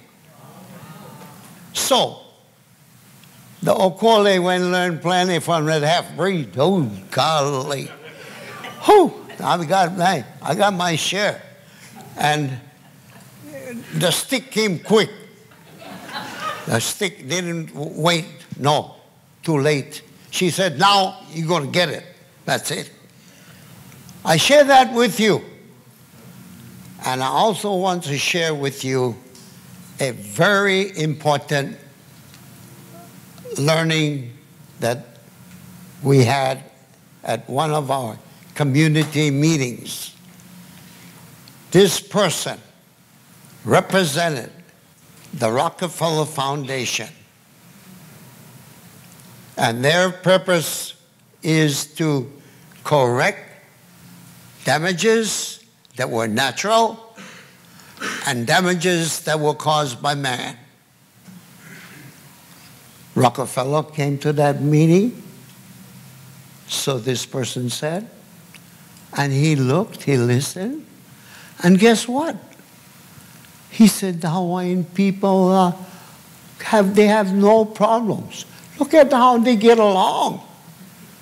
Consider that. They can get along because they leave the opala back. They do not take hate outside of the door. Everything stays home.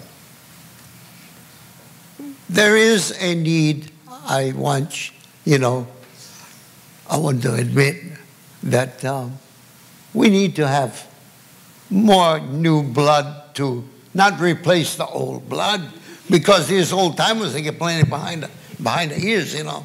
They are kamaya already. But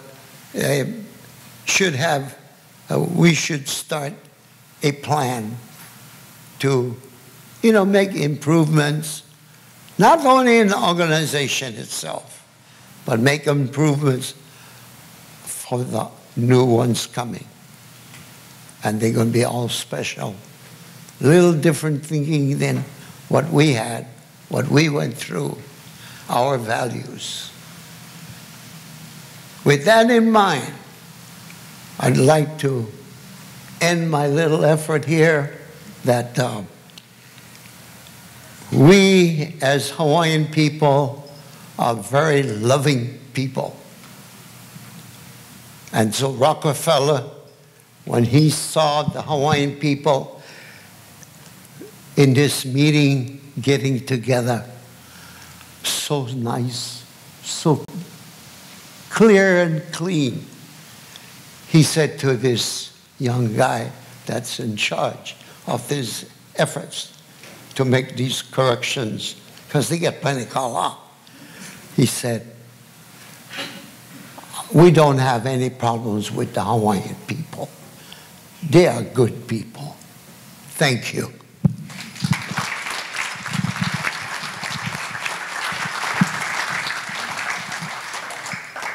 Okay, I'm going to ask you a question now. That was a very good lesson for us. And actually, I think it was said twice today. Kako. In my pre-interview with you, you shared with me the importance of the Hawaiian Civic Clubs or other Hawaiian organizations taking the lead to unite our Polynesians, brothers and sisters of the Pacific, to create policies to protect our way of life, malama aina, malama o ke kai, food safety and security, etc. Do you have a suggestion of how the Civic Club system can go about doing that? This area that was just covered is a lot more important than anyone here can think about. And what it is, we Hawaiians, we should extend our aloha to the other Polynesians, Tongans, Samoans, the Marquesans, the whole Polynesia. We should start somewhere to tell them we are all cousins. We should do that. We should open up our door so that they can come in and help us. You want a good experience, go to one of their church services. And you can learn how Hawaiian people were so strong together. They sing, they thank Akua, but their singing is what I heard as a keiki. Both in Waianae, a Protestant church, or Makua. Makua had a very beautiful choir. They sang so beautiful. But we need to extend, I believe, our connection in the Pacific. The Pacific is going to be so important for the people of the Pacific. And you know what it is going to be? Food. The world is going to need more food. And where are they going to get it from? From the ocean, the Pacific Ocean, the largest on this planet. Don't mind me, but I hope we can develop relationships with all of Polynesia so that we be stronger. That they're not going to come and take away land from the Hawaiian people and get away with it. 100 and some odd years went by. They're still hanging on to important place. We all learned that. Very important place. Pearl Harbor, huh? You know, refueling, no different than the times when they came from Europe, went to Japan and China to make trade. We learned that in school. And we need to understand that as Hawaii was very important for these travelers. They came and got water from Hawaii. They got cow food to replenish the ships that were heading to exchange world trade in Japan and China. Don't let that get away from your minds. They're going to need that cow, that fish. The Pacific Ocean is full, but we all got to be together so that we don't get kicked out. The stronger we are together as people of the Pacific area, Hawaiian, Tongan, Samoan, everything, Micronesians, they're all people. And then did I tell about the story about Rockefeller? Yes. Good. Don't forget what Rockefeller said. He has no problems with the Hawaiian people. Look at how nice they get along together. That I will never forget in my life. Coming from one haole, that he don't know our people, but Rockefeller knew, the one with the kala. So we got to be getting friendly with them so we can maybe get a little kickback and, maybe they give us more freedom, that we can say, hey, we want a queen. We don't want these kind of politicians running our government. We want the approval from the Ali. They give the final word. Think about it. It's all free.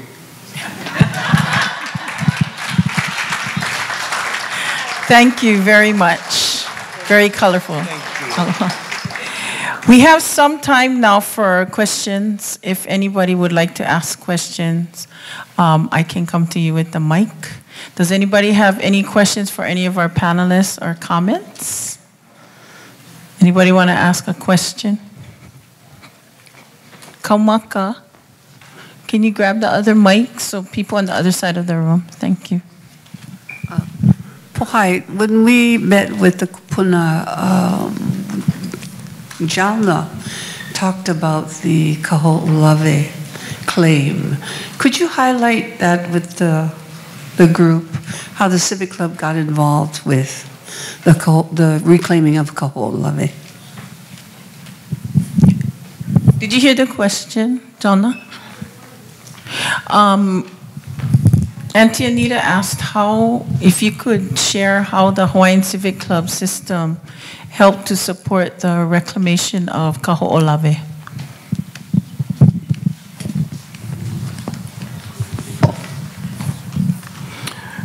Well, as you know, it was invaded by the brothers from Molokai, and they got into some trouble over there. But they also, at our next convention, I remember at Kamehameha, it was right up here, in fact, in the auditorium. Into our convention, in the middle of our convention, walked Walter Riddy, Emmett Aluli, and there was one more. Who was the other one? No, he wasn't with them, so just the two of them came in. Yeah.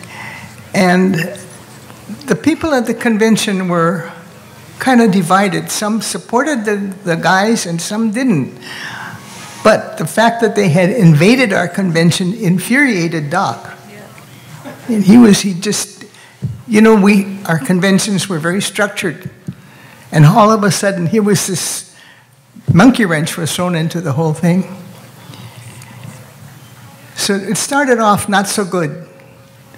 But eventually, we came to learn and made some inroads with the Navy so that Civic Club, and I think Whitney was the president by then, the Civic Club members, is that correct? Yeah.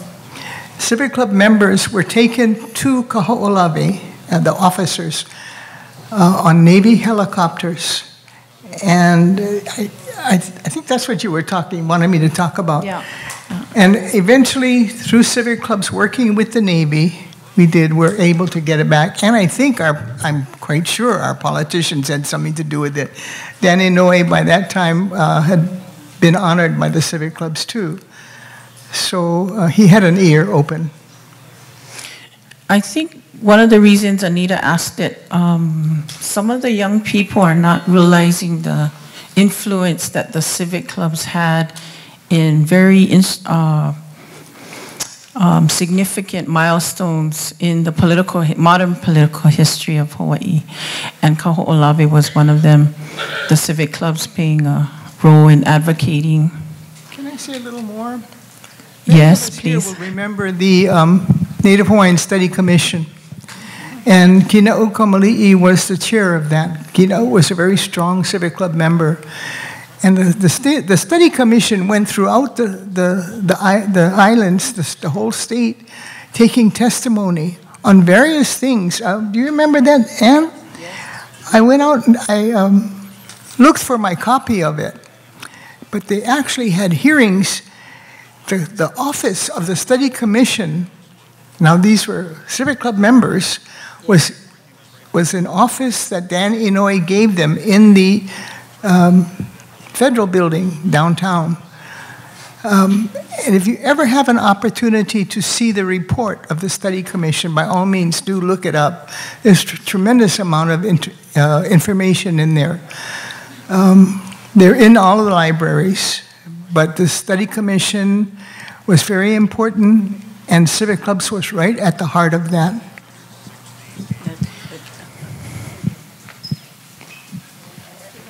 Anne wants to add something to that. Oh, can I add to it? The problem with having young people become involved is because when they come into a meeting and they hear all of the arguments that go on, and so this kind of turns them off. And sometimes we have to kind of bring them up to the same level that we are on so that they can understand what is actually going on then in the community, yeah? And when it came to Kaho'olawe, the membership was split. George Helms brought his guitar. He played his music outside in the hall. Members started drifting over to go listen to him play his music, not paying attention to the convention. And so finally, the powers that be, who were male, very conservative, conceded, okay, we'll have a private meeting with him. And they had to get a consensus from him and an agreement that he would come and he would tell the story then as to what it was all about. And so when he came and he could explain himself better than the others that had just bombarded us, then things could change a little bit, yeah? Tempers could change a little bit, but it took a long time. It took a very long time. And the sad part of it is, down in Miluli'i, right next door, there's this area called Kapua. The Kūpuna down there in Miluli'i decided that they didn't want the Navy over there bombing for them. And so they took it upon themselves They wrote their letters to the Navy telling them to stop bombing right next door to them, and they won their battle. The Kūpuna did it down there, so the Navy stopped it then. But that's what happens, yeah? You have to know what it is that you want to do and do it then. I like that point that you made, because a lot of young people have complained, you know, they walk into like arguing on a subject. But dissension is not a bad thing. That's how you work it out, work it through, the patience. I remember those days. I wasn't in those rooms, but I can imagine. But I hope all of us will fight with passion when it means something to us as leaders. For those who are not familiar with the Kina'u, that was political. That was appointed by President Reagan, that commission. And it was biased, it was slanted, so that after they went and interviewed, I was one of the testifiers. So what I'm saying is, when the 9 voted, and so Kina'u had to file a minority report, right? That's the first time, and it was wonderful. So you need to read the first report and the minority report. That's better. Okay, so you could see the politics. It was terrible. Minority reports are actually exciting, yeah? Makes the floor exciting. No, I went through that in DC, the DC for the PLDC. Got my way, though.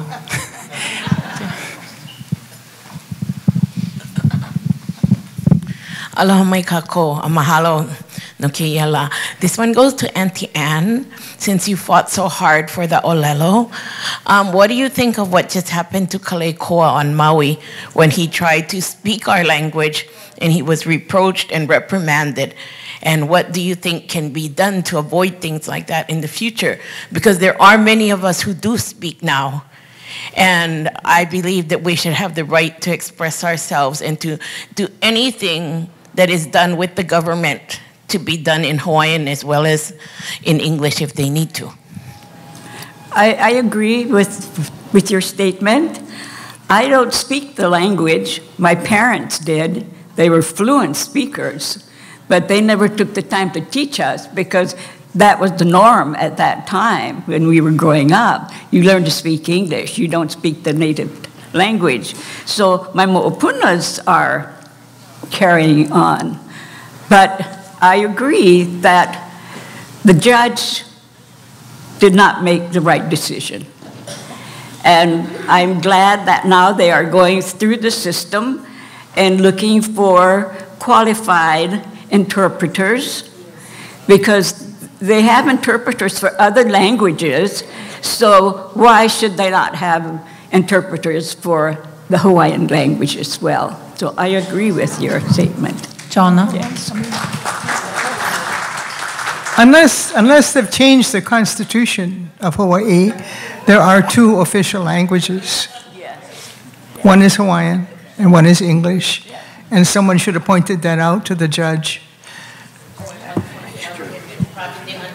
Then he could have gotten a translator in. Any other questions from the audience? May I give a little bit more? Our kupuna was so fabulous because my father, born 1905, when I was born, he did not want me to do anything in Hawaiian. The rule, the thought for that generation was the turn of the century, because the Queen was still alive until 1917. They were born 1905, the early part. And so the word to me, and I know the rest, was learn the ways of the white man and beat them at their own game to help our people, not to get rich. And you know what? Our generations have done it, because now our young people have the pala pala. That was the thing. My father said, they keep changing the rules. So that was the key. And so now we have our keiki with bachelor's degrees, master's, and doctorates. Fabulous.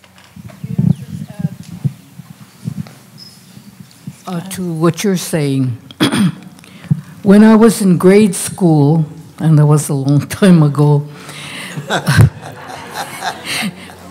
we were told we were not to speak our mother tongue at all. Our parents were told that they were not to speak Hawaiian to us, or Japanese, or Pake, whatever, because we had to be westernized. And that was because of the overthrow.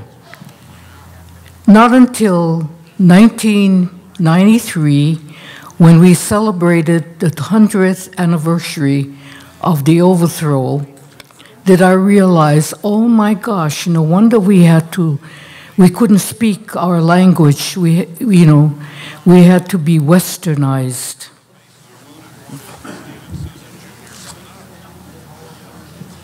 Thank you. I do want to ask you, Auntie Gladys, this will be the last question before we move on. You have an extensive background being the support person behind government leaders. And I think sometimes people don't put enough value in the people that are behind the scenes, when actually that's where a lot of action happens. And they rely a lot on the people that do provide them support. I saw you working for Senator Solomon, but can you share anything that a tip or advice to people who might not value the support people? What you can share with this audience, saying how important it is and why, especially in government? What do you mean by that? You as a support person, behind the leaders working, how important that position actually is to the leader. The secretary, which was my profession for 56 years when I retired, when I was 81, from the Office of Hawaiian Affairs. We do the work. We do the work. We're behind the boss. But aloha, Trustee Akana, she just arrived. Anyway,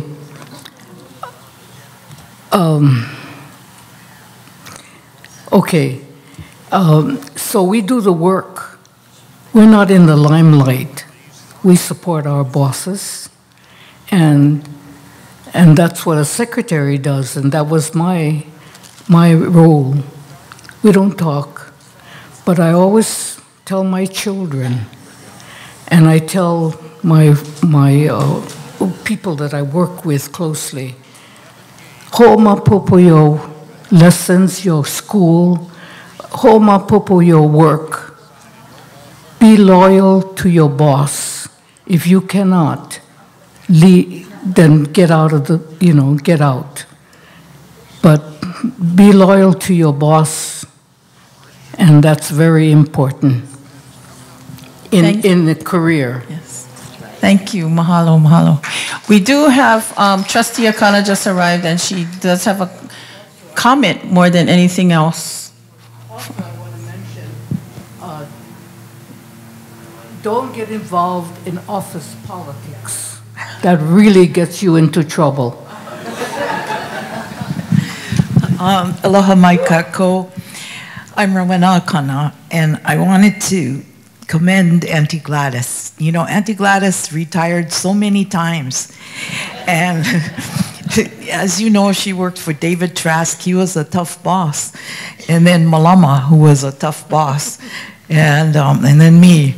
And so, and then she worked for Moses Kiali as well. And when Moses retired, she came to work for me.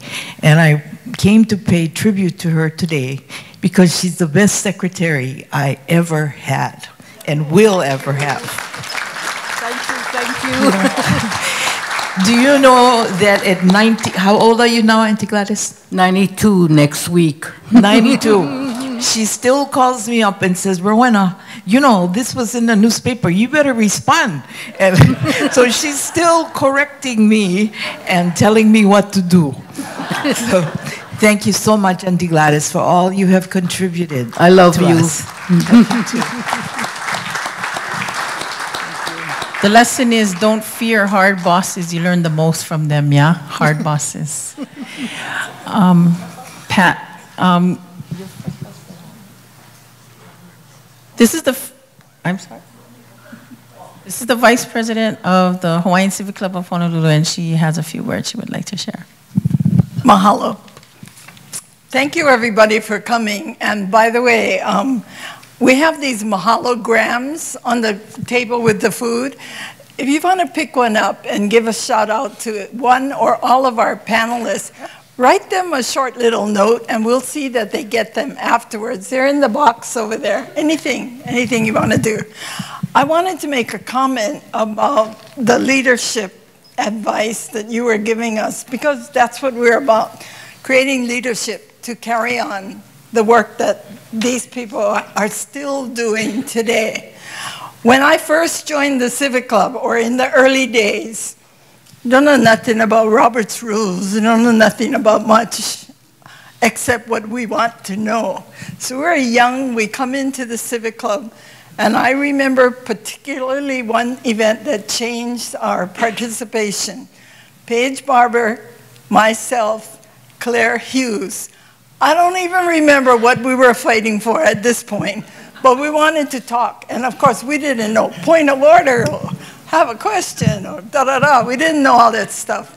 And we had to face Arthur Holt and Doc Mills. And they, you know, I mean, we were being just shunted all over the place because everybody was writing over us using Robert's Rules. So go, who the heck is this Robert? You know, we don't know anything about this Lopaka. So we tried to talk, and finally Doc Mills said to Claire and Paige and myself, you ladies, you better stay in the kitchen and do your thing. Oh, he lit the fire. He lit the fire. Benson Lee was the president, I think, at that time, where there was a transition or one. And I want to say, strong leadership is good, because we've got to keep things in order. And Robert helps us keep things moving. But there's also a need to teach and to learn, you know, to what do I want to say, corral all the energy of the young people that are coming in, or the not so young who just coming in for the first time. And it was Benson Lee who would teach us. He would not scold us, but he would teach us. This is what you have to do if you want to do that. This is the way you do it. And by him teaching us, we stayed in the movement, all three of us still in the movement. Paige, of course, is gone, but till her last day, she was active. And now we have Anel Amaral with a reputation for being a tough one. But Anel does the same thing in her way. If you want this to happen, this is what you have to do. If you vote this way, this is what is going to happen. That's teaching, and that's encouraging people to keep involved, not turning them away. Oh, God, I can't stand this bickering that's going on. It's not bickering. We're sharing our ideas, and we have a right to our own ideas. And Hawaiians, as Senator Ninoia always used to say, we don't have to think alike on every issue. We have our own minds. We're for, we're against, we don't know, but we talk it out. So I just wanted to say to Anel, that leadership style is still going on, and isn't that interesting? Another Wahine president. So Anel, would you like to say something about leadership? Thank you, Pat. Thank you very much for letting me speak for a moment. And one of the things I want to say is that I have been through a number of movements. I don't know if you know that. I have a history of advocacy for women. I've done lots of work in facilitations and helping voices be heard in complex situations. But I think that the best lesson that I have ever had in my life experience has been the Hawaiian Civic Club movement. And the best schooling I have ever had has been here. And for those of you that may not know me, I'm not the best student, by the way. I'm very difficult to work with. Just saying. And so now, as the president, I love when people are difficult on the floor. I love to see that fire and that passion. And to hear a voice that doesn't necessarily agree with the majority voice. There's some new message for us to learn. Civic Clubs provides that voice. Civic Clubs supports that new leader that doesn't look like the old leaders, by the way, and that's okay. It's a spectacular work that all of you have done, and we are grateful to be able to stand on your shoulders. Still doing. And still doing. There you go. Yeah, she corrects me every day. May I say, may I say one more thing?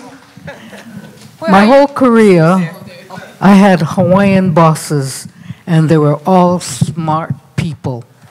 That's one. And there's... Thank you. Thank you, Anel. I do want to share a quote that Senator Malama Solomon said on the Senate floor in a fiery, she was sharing about activism. And it's so true about our people. We're in your face, but by your side. Yes. Okay, I'd like to call Julian and President Manuboy to close out our meeting before. Oh, you have a question? I'm sorry, Tony. Let Tony not ask the question, yeah. I am not asking a question, but I just wanted to say thank you to our kupuna and to let all of you that are new to Civic Club or are recently new, unlike most of us that are seasoned already, how fortunate you are to hear from these kupuna who has taught us very well, I might add. Thank you so much.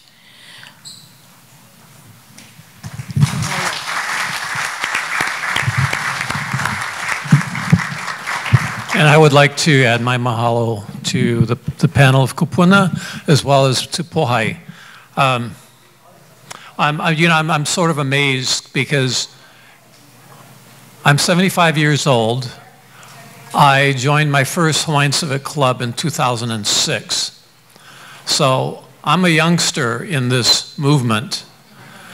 And how wonderful it is that even at the age of 75, I feel like I can still learn and grow and have an opportunity to benefit from the inspiration of these 5 kupuna here.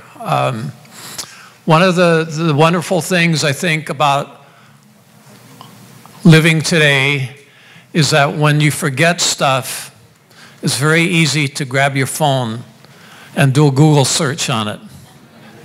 And you know, why I am inspired, among other things, by what I've heard, is because if we remember what our great King Kamehameha said, E na'i no oko, I ku'upono a ole pau. Among his last words. And so when... Please translate. Basically he said, Kamehameha was saying that my work is not pau, it's not done. And truly, I believe, based on what we've heard this morning, we can see that what these people started, much of it is still not Pau. You know, you look at what Auntie Anne shared in terms of our olelo, the fact that today we have to fight to demand that in a court of law, our people do have a choice between the two official languages, despite what happened in 1978 with the Constitution. Aole pau kahana. The work is not done. So there's still so much, I believe, that needs to be done, and we do it on the shoulders of people such as these. You know, and Manu led our civic club in 2006 when we sang Kana'iau Puni at the convention at the Waikiki Marriott Hotel. And by the way, Hawaiian Civic Club of Honolulu won. And so, you know, it's in some ways it's like going full circle, yeah? You come back again to the wisdom of our leaders, such as Kamehameha, the wisdom of our kupuna who have led us in the Civic Club movement, and I'm ever so grateful that I had the opportunity, along with all of you, to be here this morning. I am just sad for the people who didn't make the time to be here, because we all gained something here this morning thanks to these people. And so mahalo to our 5 kupuna, mahalo to our outstanding moderator, Pohai. Mahalo to Jamie Fong and the staff of Kaiwa Kilo Moku for hosting us here this morning. Mahalo to the students from St. Francis Video Productions and their advisor, Ryan Ragus. And mahalo especially to the 2 ladies who had the vision to have this happen, Anita Naone and Pat Brent.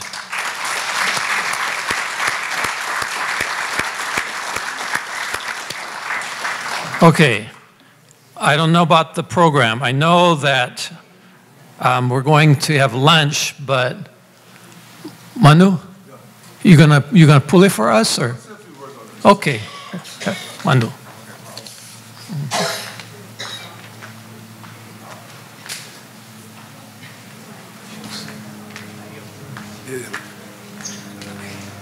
Mahalo, a nice hand for Julie and Keikilani Ako also for this.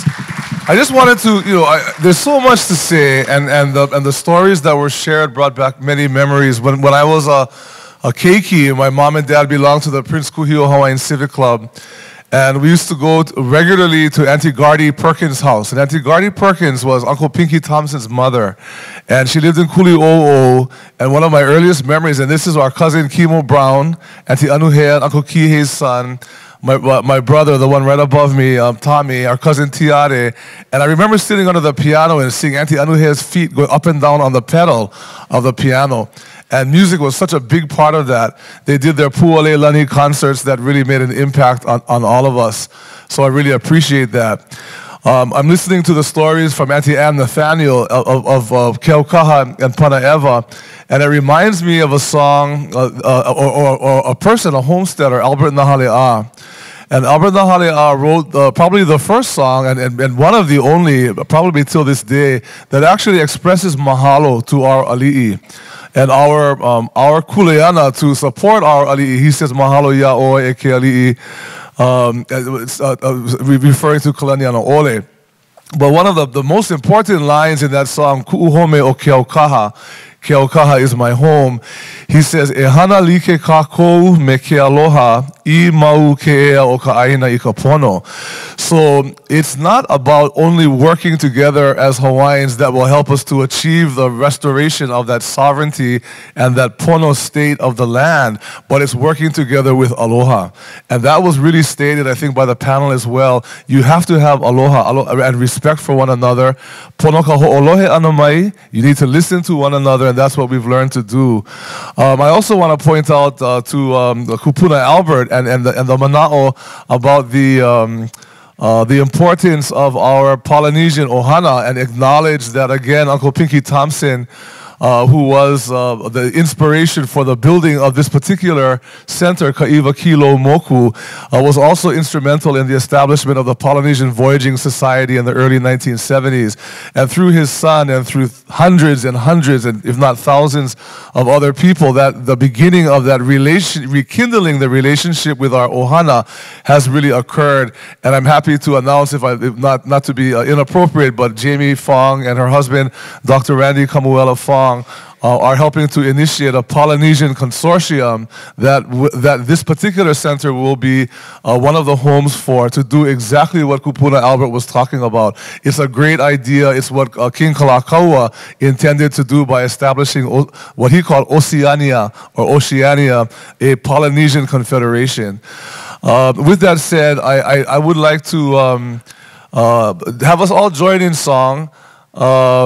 Julian suggested Kana'i Aupuni, but I think we want to take a moment and take some time to honor our founder, Jonah Kuhio Kalaniana Ole.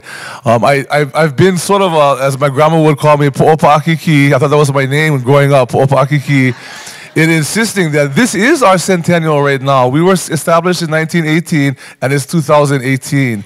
So we need to remember our anniversary date is December 6th. Yeah, we got it wrong on the t-shirt, but that's okay, easy. We just get this red ink and change the number. But the important thing is that we've come a long way. And Kalaniana Ole, and to hear the panelists also say that we really have achieved or are in the process of achieving the founding goals of Kalaniana Ole and the Ahahui Pu'uhonua o na Hawaii, the Hawaiian Protective Society.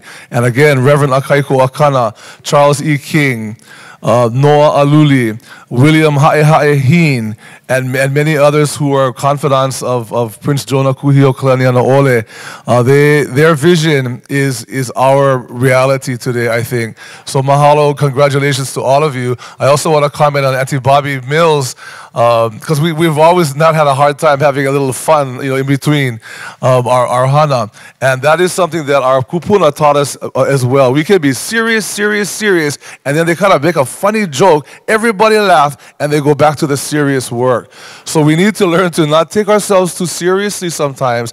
And e hana like kākou me ke aloha I mau ke ea o ka aina I ka pono. Work together with aloha, and that's how we will achieve the restoration of the sovereignty of the land and its state of pono. Ano laila, wa make wau e alaka ia oko himeni kākou I ke mele, nahale a I haku o ku'uhome o Keaukaha. We ask that we all sing, and we should know this song by now. If you don't, we're going to use the centennial year, and you have a few months left to memorize the words, because we're not going to go to any more meetings, and Hawaiians have to use words to sing ku'uhome o Keaukaha. And that's a special shout out to Auntie Ann Nathaniel. So kūkākou I luna, e himeni kākou, we'll sing ku'uhome o Keaukaha, alaila ho'onani I ka makua mau, the doxology, and we are now ready to have lunch as well.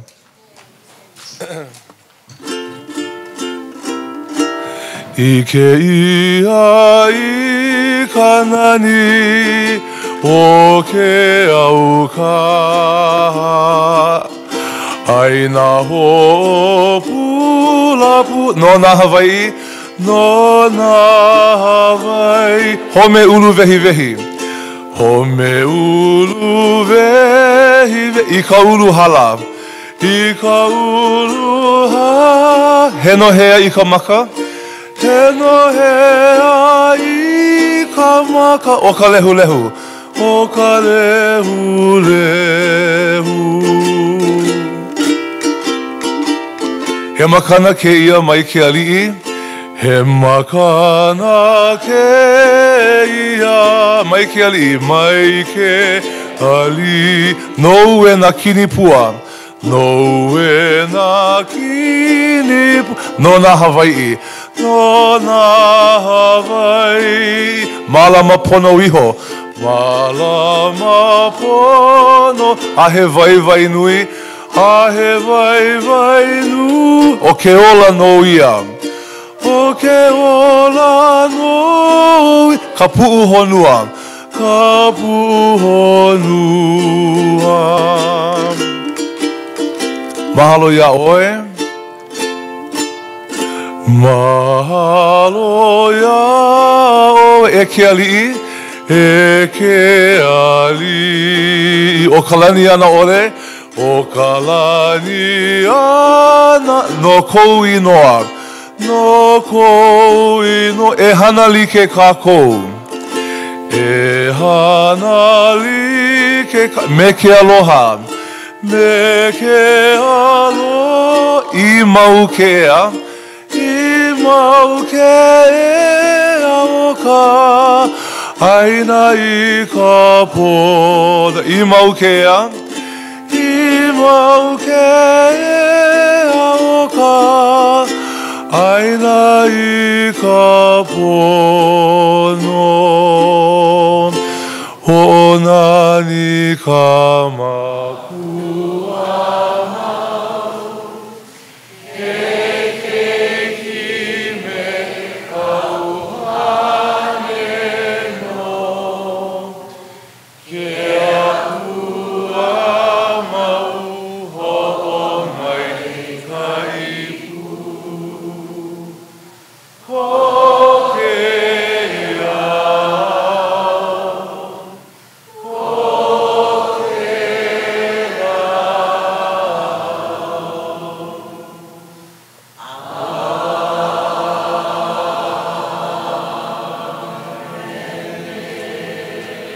Ai pa'ina kākou, itadakimasu. Thank you, everyone. Don't forget to fill out the forms. I was supposed to remind everybody about, I guess it's like a post-event form in the front. Thank you, and stay around, talk story, have lunch. Mahalo.